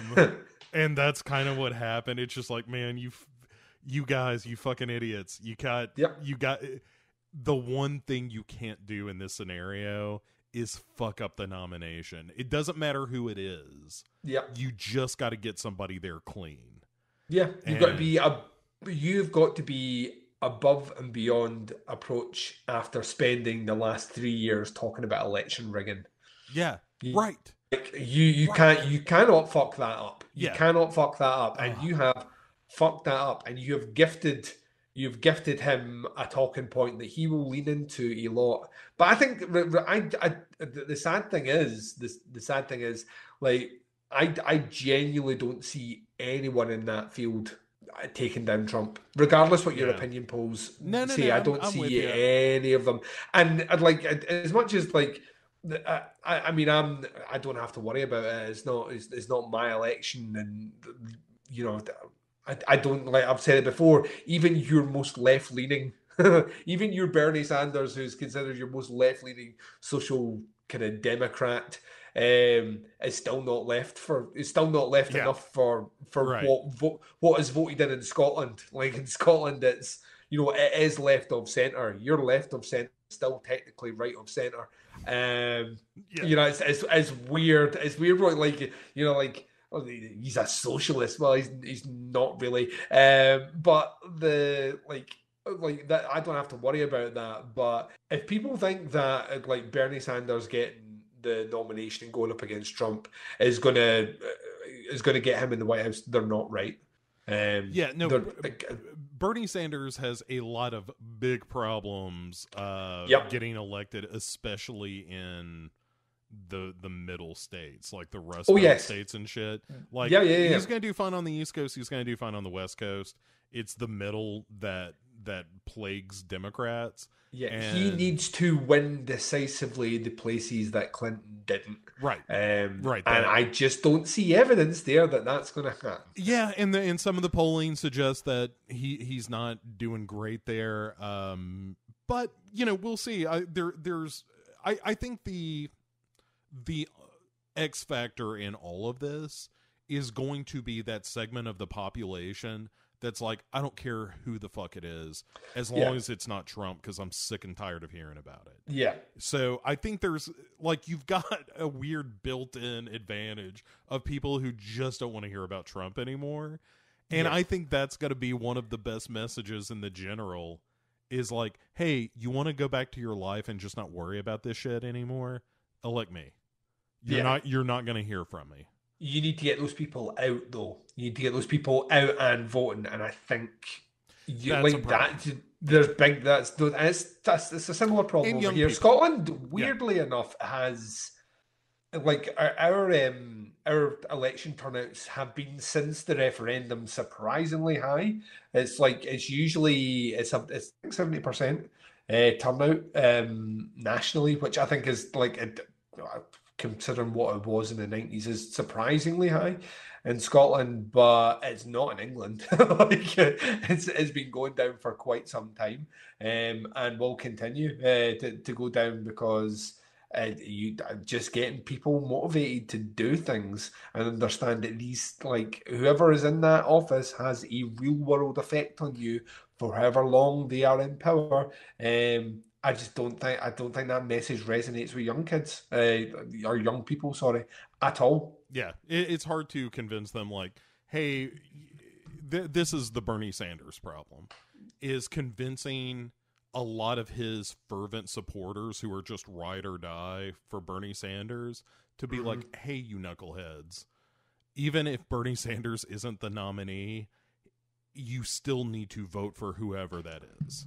Yeah. You know, like, just be like, oh man, they screwed Bernie again. It's like, look, he's a 78-year-old socialist in a country that, as you pointed out, is scared of the word. Yes, So, but I don't think you'll ever see, and anyone that thinks you will see a quote-unquote socialist, you know... They won't be labeled that. No, God, no, they can't, because you did such a good job of making the word socialist sound like communist. Right, ignoring the fact that this country has a number of significant social programs that you could never touch for fear of the population rising up against you, but they don't understand that that's socialism. Yeah, so... the pure fact that the trade war resulted in Trump giving out billions of dollars state aid to farmers is the very definition of socialism. 100%. Yes. And these are the people that voted for him. Yeah. Yeah. So all right, look, we will continue to get deep. Please send your questions to bo@legionpodcasts.com. Subject line, get deep. Also, if you follow Legion Podcasts on the Facebook, you will get a notice there as well. So let us move over to the films of the evening. Yes. And we're just going to do a little back and forth here to wrap things up and talk about some movies that we've been watching, or movies that the other person has caught up to. And we mentioned Dr. Sleep earlier. Let me get this out of the way. So I saw Bliss. And I did not enjoy Bliss. That does not surprise me. I found that first of all, to say that it's like, well, it's reminiscent of addiction.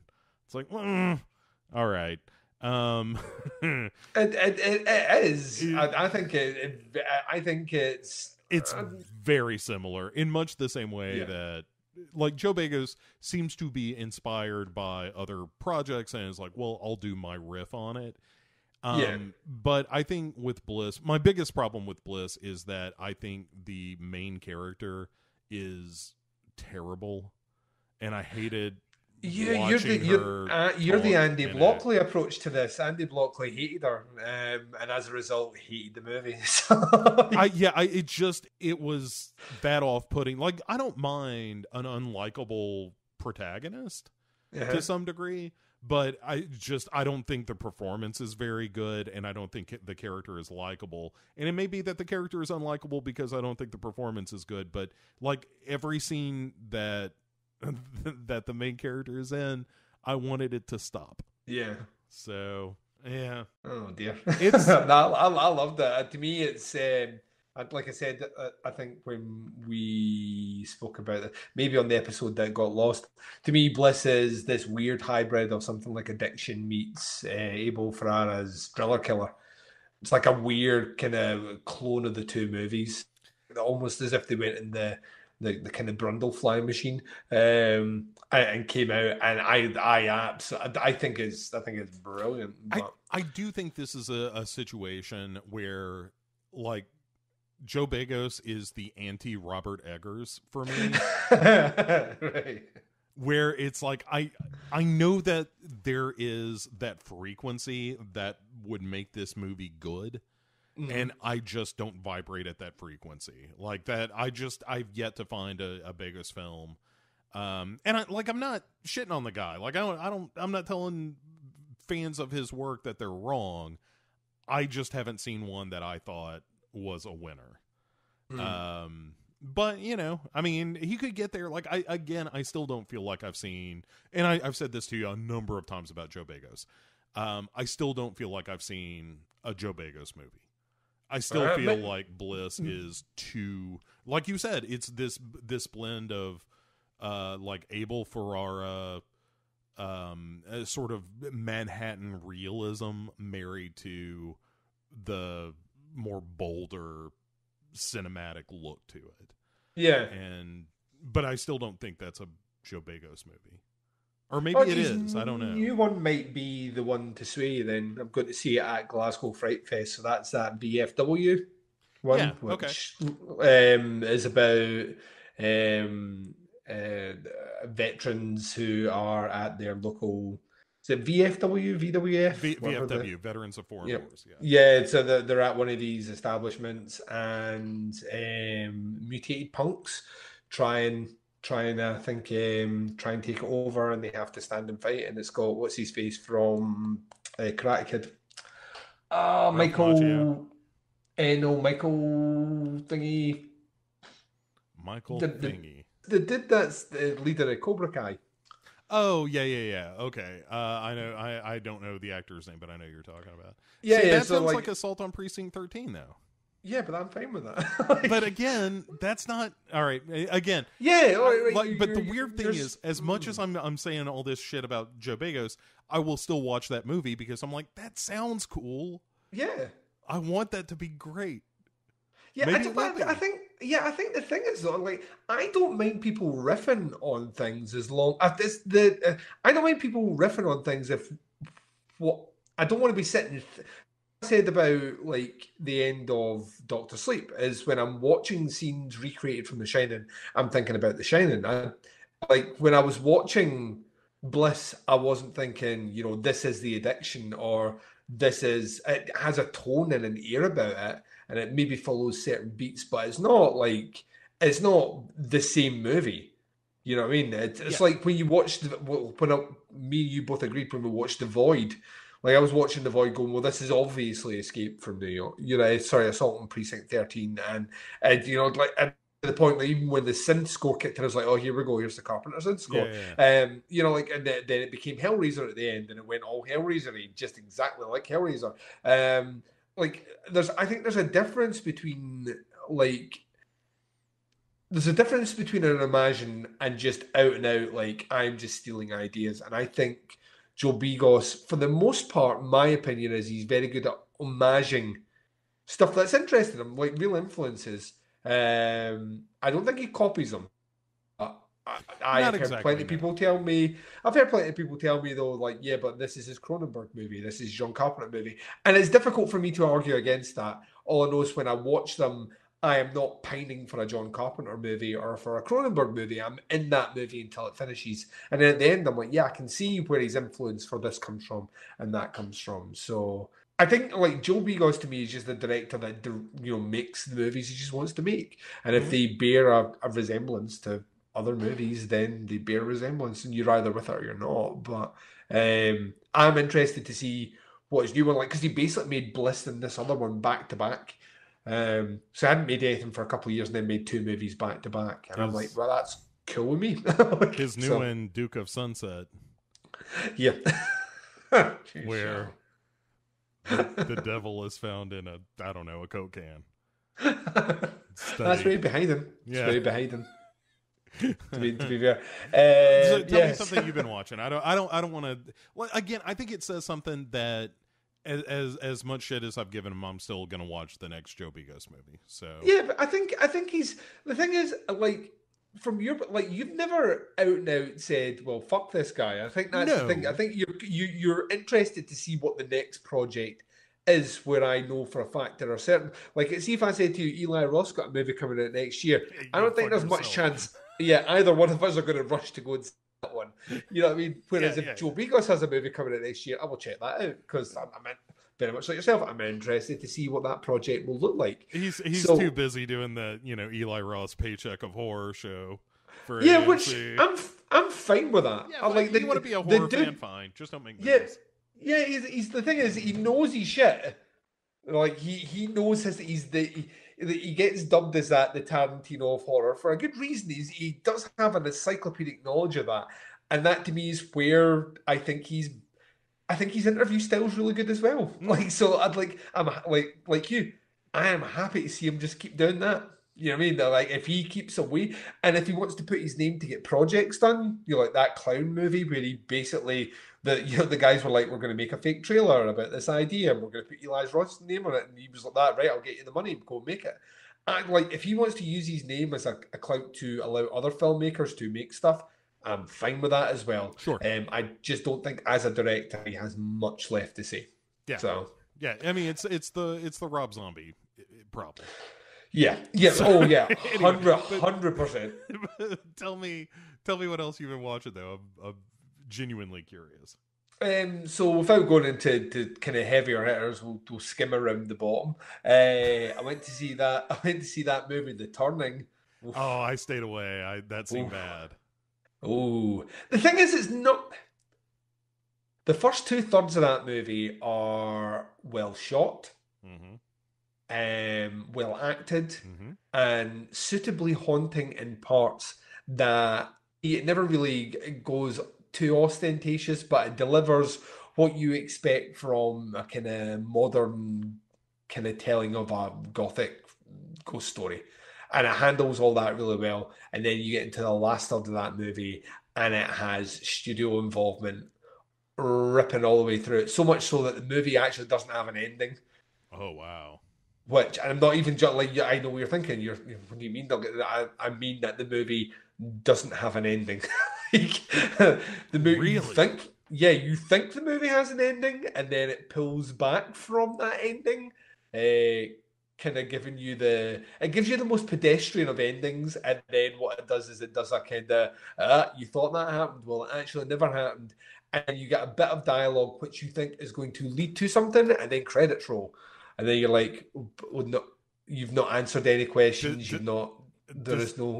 Does any portion of this turn out to be a dream? So the reveal of what you think is a pedestrian ending is a hallucination that she has, and then she wakes up back in place, almost like she's envisaged this is going to happen. The 47 meters down trick. Yeah, the descent, right? You know what it is, yeah. the descent thing like that. But in the descent, you know, the camera pulls back and you see the creatures coming for her. Or like in 47 meters down, she wakes up and there's sharks fucking there. Like in the case of this one, she like kind of comes to, and she's like, oh, well, like that, and then she goes and has this conversation with these kids who then make a comment about how broken she is.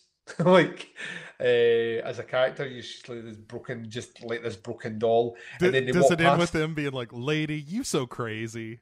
It's not far off it. It's like she goes to take the doll off the girl, and the doll falls to the ground and cracks. This is a spoiler for a movie that, you know, I would still say you need to see the ending to try and work out how a movie like this made its way into cinema. All right. And how Spielberg's name was once attached to it. That's the bit that blows my mind. Boy, they were real hush-hush about that in the promotion of the movie. He was behind it right until the rewrite and then a little bit of the reshooting, but he was involved even up to the point of it actually beginning filming.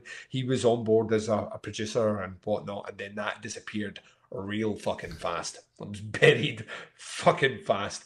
You know what I mean? It got taken away just as quick as the Brooder film. You know, like we're getting that one in a fucking, we're editing the shit out of this.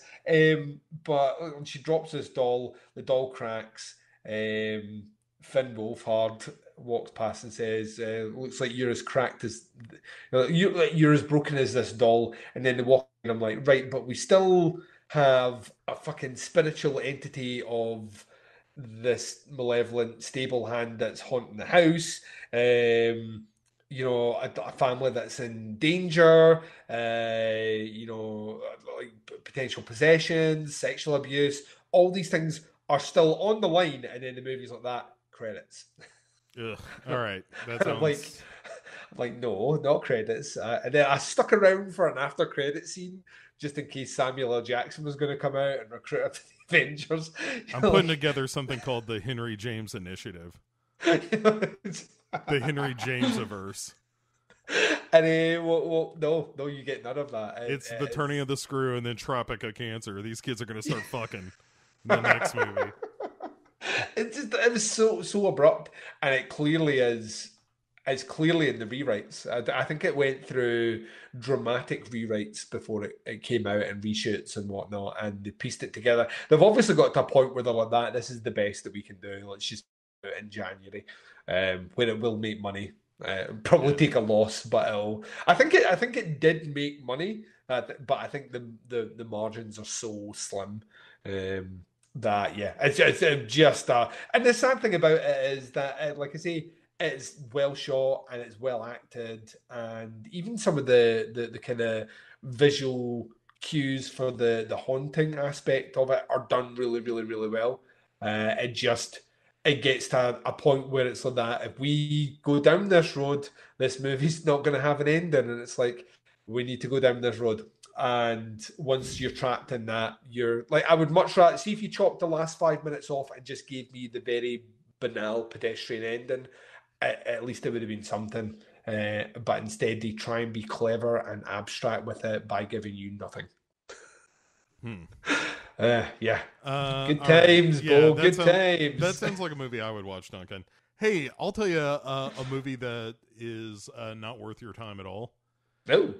That last Rambo movie, Rambo Last Blood. Yeah, I saw it in the cinema. Oh, boy. So... movie that hates itself and hates its audience. Yeah, man. Like, look, I don't claim that the last Rambo film was high art, but it was sure as fuck fun. Mm-hmm. And like when he turns that machine gun around on a dude sitting in the front seat of that Jeep and turns him into hamburger meat. Yeah. That is fucking awesome.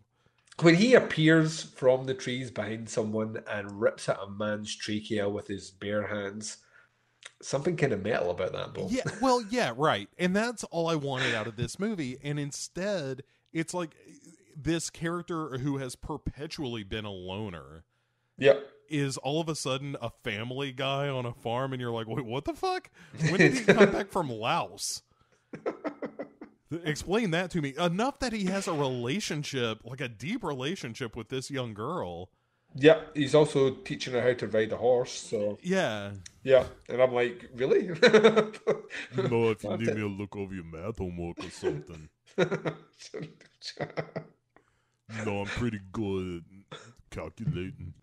And so, and he's also like, hey, also I built a Home Alone set of tunnels under your house. I hope that's okay. Oh God, yeah. Dude. I just kept expecting him to bump into Jason Voorhees. Or honestly. No shit, or like drop a paint can on one of these guys' heads. Like it is, but it is so grim and unrelentingly bleak. Yeah. And then at the end of the movie, they do that montage that's like, here is a real American. Yeah, and like this montage of him like riding horses and shit. That movie is utter fucking nonsense. Yep. Oh, like, finished and I had a headache. Like you said, this movie hates itself. It is so... it hates itself. It hates itself. It hates its characters. It just there's a loathing seeping out of every single orifice in this movie, and then it has the audacity to show you clips of better movies at the end.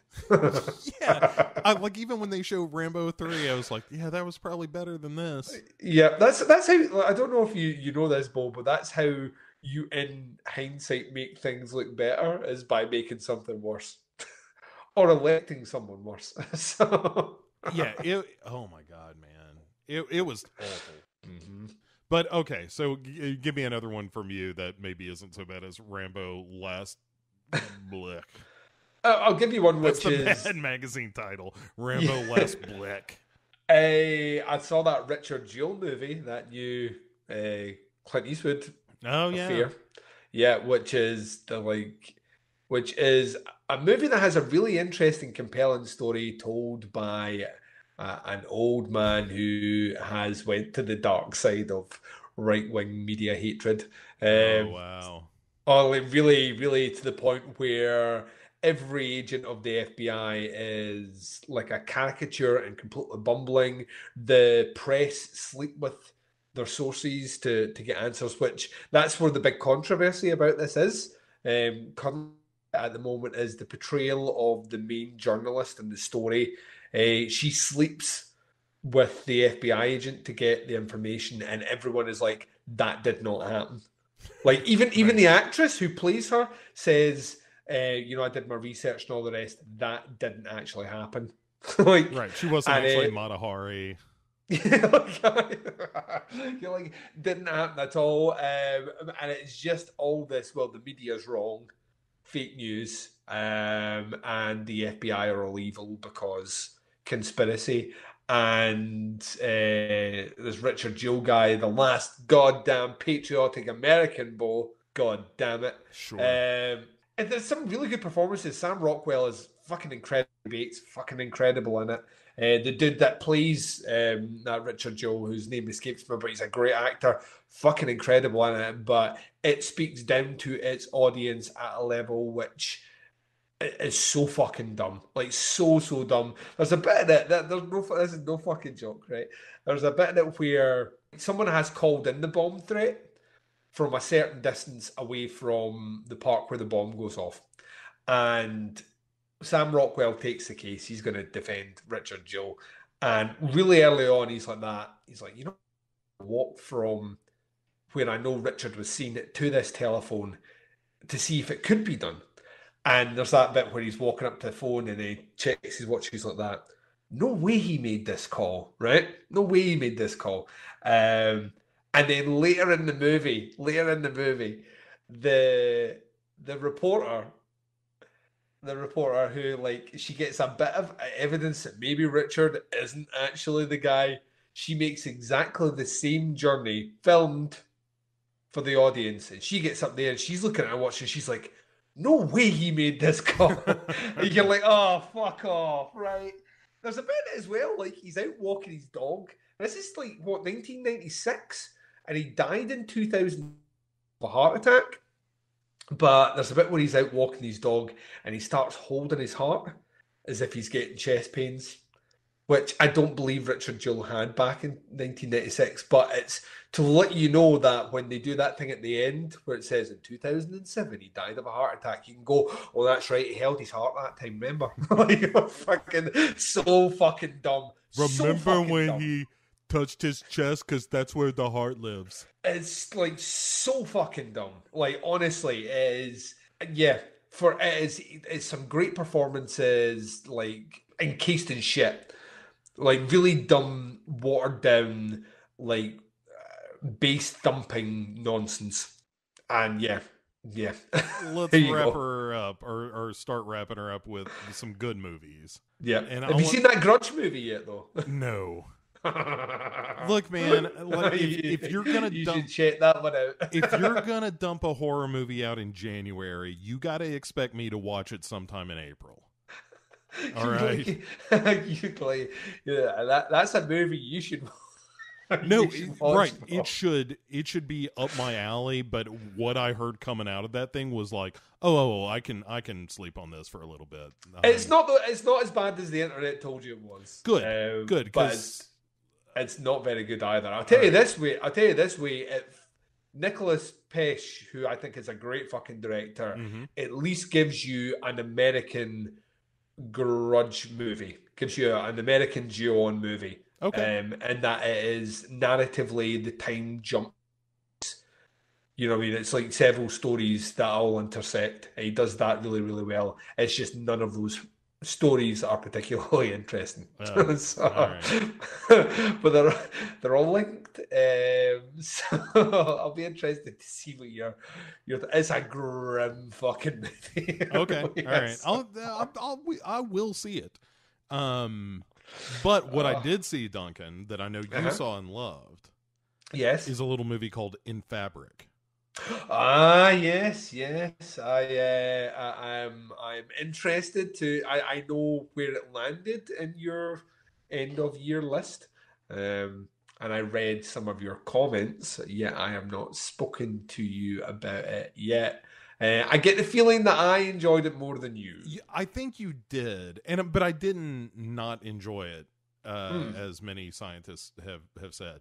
I think it is half one of the best movies I've ever seen, and half a movie that never really engaged me. All right. And so all the stuff in and around the department store is some of the best shit that ever was. Yeah, it's fucking incredible. It undeniably. The advertisement for the store is one of the best things I've ever seen in a movie. Mm-hmm. And the sort of loquacious manner. Oh, the way she speaks is absolutely the tits. It's so good. Everybody in the place. And this idea of this, like, not since Dawn of the Dead have I enjoyed a satire of consumerism in a horror movie more. Mm-hmm. That said, when it gets into the stories of the lives of the characters that the dress is affecting, I kind of, it feels a little too meandering for my taste. All right. And it's not terrible. I just never felt like I was really into it. And so at any rate, yeah, that was a bit of a bummer. In terms of like, like I said, there's part of this movie that is one of my favorite movies I've ever seen. And then I feel like it gets dragged down by the point it gets narrative, but I know you need the narrative part of it. I just didn't connect with it the way I did something like, even the Duke of Burgundy I found to be a more relatable movie in a weird way, as opposed to In Fabric, which seemed more like an artistic exercise that didn't move me emotionally the way that Burgundy did. But it's beautiful. It is absurd and wonderful, and for me, it's imperfect, and that's what's frustrating about it, because all the stuff, as I said, in and around the department store itself is, it's so fucking good. Yeah. Like jaw-dropping, like Coen Brothers good. Yeah.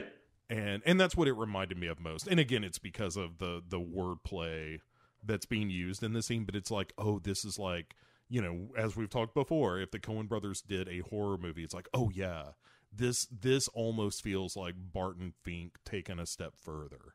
Yeah. And anyway, but I know you loved it, so please tell me why I'm wrong. I don't necessarily think you're wrong. I think there is the three stories themselves, the three kind of stories that are based on people that buy the comes into their possession, I think there's something inherently British about them, in terms of the way they kind of.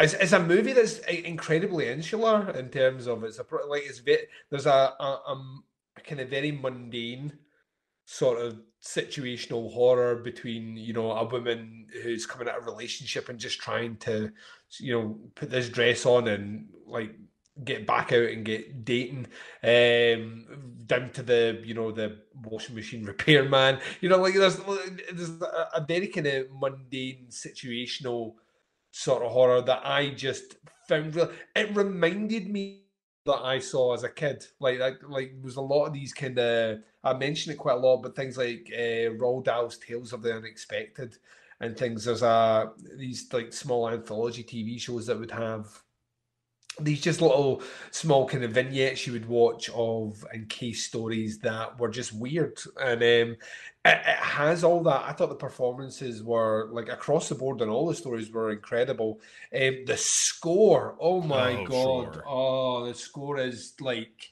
hypnotic and mind-blowing. And like I was told, I saw this at a small independent cinema in Edinburgh on the one day it was shown theatrically, like and close to where I lived, and I had to go and see it. I took the day off work to go and see it because I was like, I'm going to go and see this in the cinema, and sat down in the cinema with about 3 people in it, and was just like I had felt myself absorbing it in the chair watching it. I thought it was absolutely incredible. It's maybe one of the most beautiful movies of last year. It's maybe one of the most unique movies in terms of like horror. Yeah, I think that, and it owes like everything that I love about Peter Strickland. It owes to 70s Euro horror. There's hints to there's little snippets of giallo in there. There's little snippets of the kind of Euro erotic stuff in there as well. And I don't think it's his best movie. I still think, to me, I think it's still like a kind of toss up between Duke of Burgundy, which I do think is like maybe as close to a masterpiece of that sort of style of cinema there's ever been, and Barbarian Sim Studio, which I think is once again maybe one of the most unique movies I've ever seen. But I think it combines lots of different things. It's very daring. It's a movie that really like challenges to be different. And whilst it doesn't all completely work at the end, I've seen it twice now. And the second viewing, I appreciated more of the craft that went behind it, whereas the first viewing, I was appreciating more of the story. So he's an incredible filmmaker. Like, genuinely, like one of these guys now that whatever Strickland puts his name against, I cannot fucking wait to see it, because I think he's him, and there's a kind of little croft of British filmmakers that are just really exciting, that are doing this stuff which is nods to kind of 70s styles of cinema, and Wheatley's one of them and Strickland's the other. And the fact that they're friends, and the fact that Wheatley kind of helps produce and fund Strickland's work, just makes me like so fucking happy. I genuinely, it was what is, of all the movies I saw last year, it is the most unique horror movie. And it's just there's just nothing that came out last year that was even remotely in the similar ballpark. And there are movies that have like Luz, for example, is set roughly in the same time period, and has, a very kind of like German kind of late 70s, early 80s sort of vibe going on with it. And they feel like they could exist in the same world. But Strickland's just looks so polished. It looks like he spent all the money on that movie. And it didn't cost that much, which is the thing that blows my mind. He seems to work within modest budgets and deliver things that feel like they demand to be seen on a big screen. Yeah, so he's got a gorgeous eye, no doubt about it. So, what else you got there, Duncan? Let me swing in with a movie which, had I seen it last year, would have been my favorite movie of the year. Okay, like hands down. And this is going to be controversial because it's not the one that I think you think I might say. But it's not a horror movie either, even though I hear some people talk about horror movies. There's a conversation about horror which is adjacent to this one, but I saw Parasite, and Parasite to me is the best movie of 2019. I think it is like across the board, hands down, flawless, absolutely 100% immaculate, flawless, funny, dark, twisted, playful, and just like fucking incredible. Like the movie finished, like we saw it. It's finally made its way to the UK. So me and my wife went to see it, and I was surprised that my wife wanted to go and see it. In fact, like before we walked in, I was like, "You are aware this is in Korean?" Just like she's like, "Yeah." She's like, "That means like subtitles," and I was like, "Yep, that means subtitles, lots of subtitles." And then we sat in and we watched it, and like got to the end, and like my wife doesn't listen to these, so we're fine. I got to the end, and we'd driven in separate cars because she comes straight from work, I come straight from work, and we go back in the house, and I was just like, oh, the movie, this movie is fucking amazing, hallelujah. And she's like, yeah, it was all right. She was like, I really enjoyed it right up until the very end, and I was like, how to do this without sounding like a mansplaining here. I was like, you did get it, didn't you? And she's like, of course I fucking got it. And then she proceeded to tell me her read of the end of the movie, to which I very quickly realised she didn't get. Right. So I explained my read of the end of the movie, to which she was like, that's really clever. And I was like, now you know why I was like, oh, this movie. Just fucking amazing. Like, once again, like that part of the world, as long as he and Park Chan-wook. yeah, they alternate like one movie every 2 years, each, like for the end of time, I'm guaranteed an incredible movie every 2 years. Like on it, like right.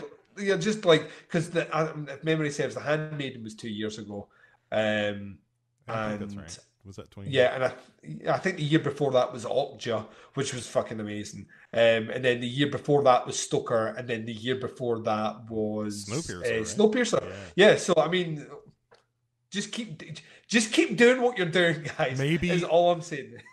Maybe Park Chan-wook is actually in Bong Joon-ho's cellar, and it's kept there to write a movie.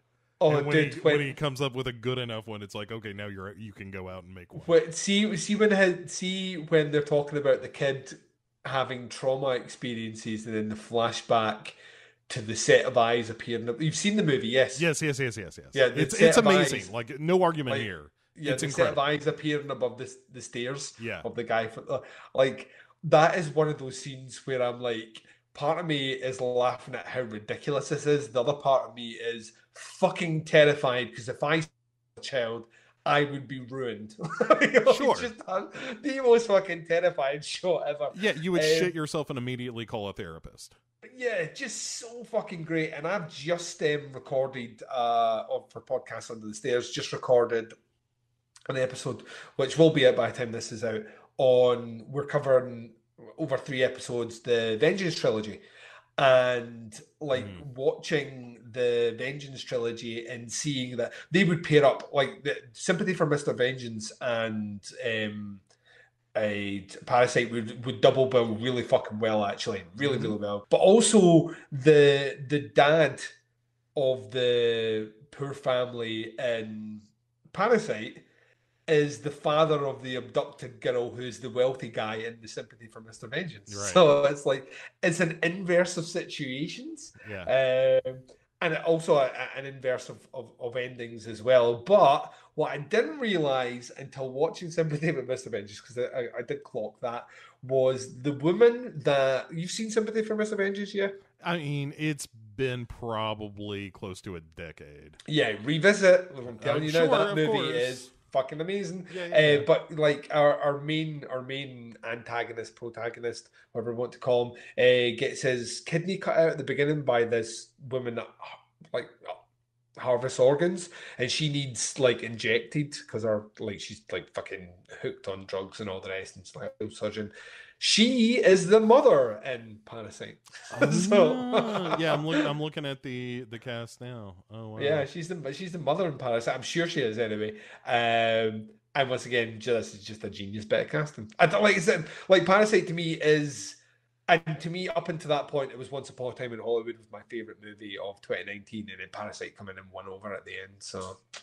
It's a 2020 release for me technically. Yeah, and it's my favorite. I'm in the same boat this year. Yeah, I saw it this year, but I thought it was phenomenal. And yeah, but all right, let me hit you with a movie I know you've seen now. Yeah, but I dearly love. Yeah, is the crazy bastard child of a sea shanty and mermaid cum called The Lighthouse. Which I fucking love this movie so much, Duncan. It is this movie is deceptively classy because the whole movie is just about 2 guys who want to fuck each other so bad and just don't, so they go crazy with cum. I mean, am I wrong? No, you are not wrong in what you say. The movie doesn't hide that either. There are a couple of scenes that like damn near directly spell it out. Yeah. Yeah, the Lighthouse is fucking incredible. It's like as a master stroke of just like we said it before, the fucking balls on Robert Eggers, by the way, to do that as a movie, like in a weird aspect ratio, Black and white 4:3. Go fuck yourself. That's literally it. Once again, sticking true to the you know what I'm going to do? I'm going to do it in authentic dialogue, which means some of you won't have a fucking clue what's happening. That's fine. I don't care. So, like, the only thing that's missing from that movie is an interrogation of a monkey. It's Yeah, to bring it full circle. Yeah. But the you can see watching this movie, and I think we should, in a lot of respects, be slightly mournful, but at the same time, I now feel I don't need to see it of what could have been with his adaptation of Nosferatu. And he doesn't need to make that movie now. That like the waves of German expressionism, specifically in the light and specifically on William Dafoe's face, that massive like monologue that he comes out with when like Robert Pattinson's like that. Our Pattinson's like, I don't like your cooking. And he's like, oh, but tell me you like my lobster. Oh my God. And he's like that. And then he starts talking about how he'll be struck down by Poseidon and he's fucking innards fed to like crow. Like, just goes in this huge thing. And the lighting underneath his face, and I'm like that. This is the cabinet of Dr. Caligari. Honestly, just everything about it is tearing itself apart with German expressionism. And now he's done that on screen. I don't need to see Nosferatu like done by him. I mean, I agree with you. I would still watch it in a heartbeat. Oh, I would like. See, if you told me I could watch it now, I would fucking hang up on you, Bo. As much as I love you, I would fucking hang up on you and go and watch it.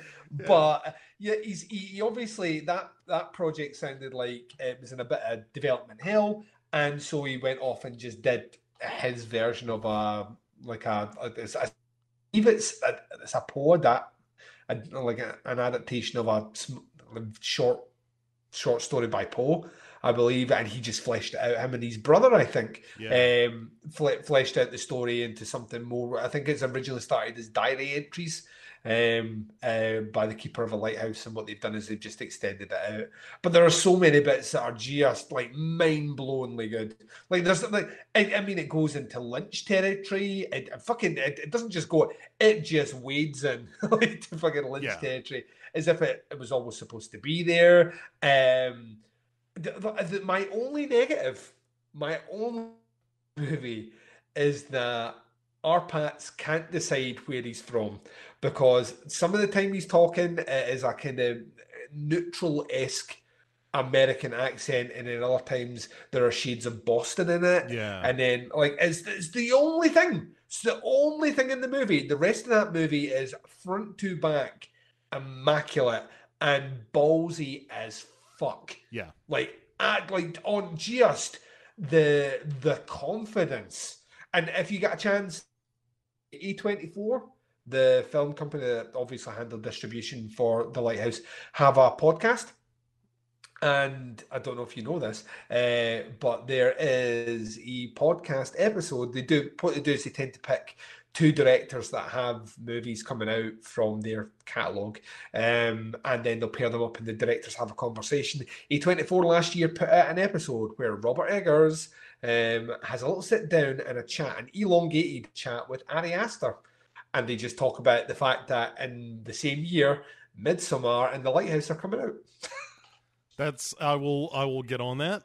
It's fucking like, and the two of them are like, it's the first time the two of them have met, like properly, and they're just like that. Dude, I saw Midsommar at some screening or whatever, and I was just blown away. And he's like that. Listen, I saw The Lighthouse, and I was like, this is as close to art as you'll ever get. Like just like the two of them just totally geek out on each other and talk about their influences and what led them to do that. And I'd listened to that before I'd seen The Lighthouse, and even their conversation not prepared me for The Lighthouse. Even you sitting there saying you'll need rubber underwear did not it did not do justice to how captivating that movie is from start to finish. It flew in. I could have spent another week with him there. Time gets lost. It's like the way the characters even say at one point. It's like that.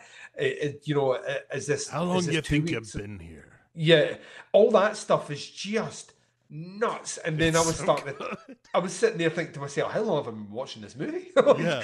Like your whole concept is it totally absorbs you in, and yeah, it is to me a true watermark of where the genre has gone in the last 5-6 years. Like if you want about like these movies like It Follows start coming in, and Get Out, and The Witch, and Hereditary, and Midsummer, and the fact that we're getting these movies now, it feels like all those movies have just been put down like paving stones to allow the Lighthouse to make its way to the cinema. I saw it in a multiplex cinema. I saw it in a multiplex cinema in Glasgow, in a room that would have held about 500 patrons, and there was only like 20 people there. 500 patrons, and he got a proper full cinema release in the UK, and that to me speaks volumes of where we are now. Because 5 years ago, that would have played in a small indie theatre. It would have been 1 or 2 showings, and that would have been it done. And not now. It's just, but it fucking blows my mind that the world that we live in now is like, it's amazing. It's one of the if In Fabric was the most unique experience that I had last year, The Lighthouse is certainly the most unique experience I've had watching a film this year. Yeah, it is a movie that is its own world, and I'm like you. I wish I could just live amongst the rocks and Willem Dafoe's Lobster for a little while. So, anything else, Duncan? You wanna bring up before we get the fuck out of here? So I will have a lot more movies that I will be able to speak about over the next coming weeks. I've got a few things that are in the pipeline in terms of movies that I've been really looking forward to, and I'm going to Glasgow Fright Fest in early March, and that festival opens with the new movie by the team behind The Endless. So, oh right, so that's, I think that's the opening movie. So I'm in for a good time. Yeah. Please, I mean, if it turns out to be yet another sequel to Resolution, I'm going to be extraordinarily happy. But the premise sounds amazing. It's about paramedics who attend some, I think it's like some crime scene and get dragged into some sort of hypnotic, some drug that when you take it, it appears to be a hallucinogen that maybe opens portals to other worlds. And I'm like, that, yes, to all of that. Give me that.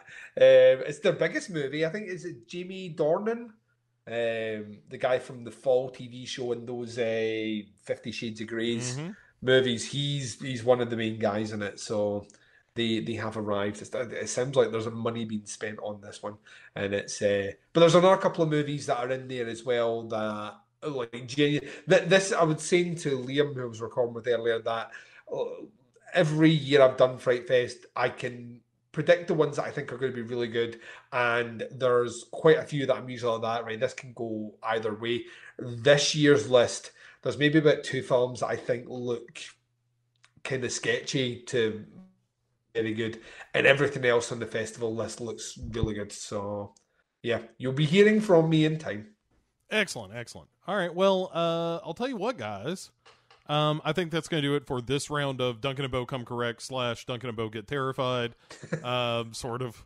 This Put that to bed. Yeah. So, look, we're going to be back in a month's time. With more movies, and we're going to come up with some dumb shit to do that maybe is a little bit off our regular format, but should be fun. So yeah, we're like, it's probably worth stressing that, like, well, we've done a lot of podcasting in the last 3 years. We've covered like a lot of TV shows and done a lot of episodes. And this year we're gonna not take the foot off the pedal. It's just we're gonna move into a slightly more relaxed output. And I think we said like maybe about one a month or something. So it's unlikely we will be deep diving into things like, if you were expecting Duncan and Bo to Westworld season 3, we're not going to be. We'll talk about it. Absolutely. I dare say, but we're not forensically examining that. We'll take this year to find ourselves again, Bo, and then you never know what next year will bring. So. Absolutely, and but yeah, we're gonna be doing. We're gonna continue to do stuff, and because we're not beholden to a specific format or show, it's going to be fun to do some stuff that just whatever, like it's gonna be entertaining to us. Yeah, life is like a box of chocolates, Bo. I don't know if you've heard this before. You never know what you're gonna get. Oh, that is pretty good. You should use that. I'm gonna. Oh, you're smart. So, folks, that is this episode of Duncan and Bo Come Correct. We'll be back in a month's time to do more goofy shit. Until then, say goodnight, Duncan. Good night, Duncan. I think that's what you said. That's what. Oh. Yeah, that's right.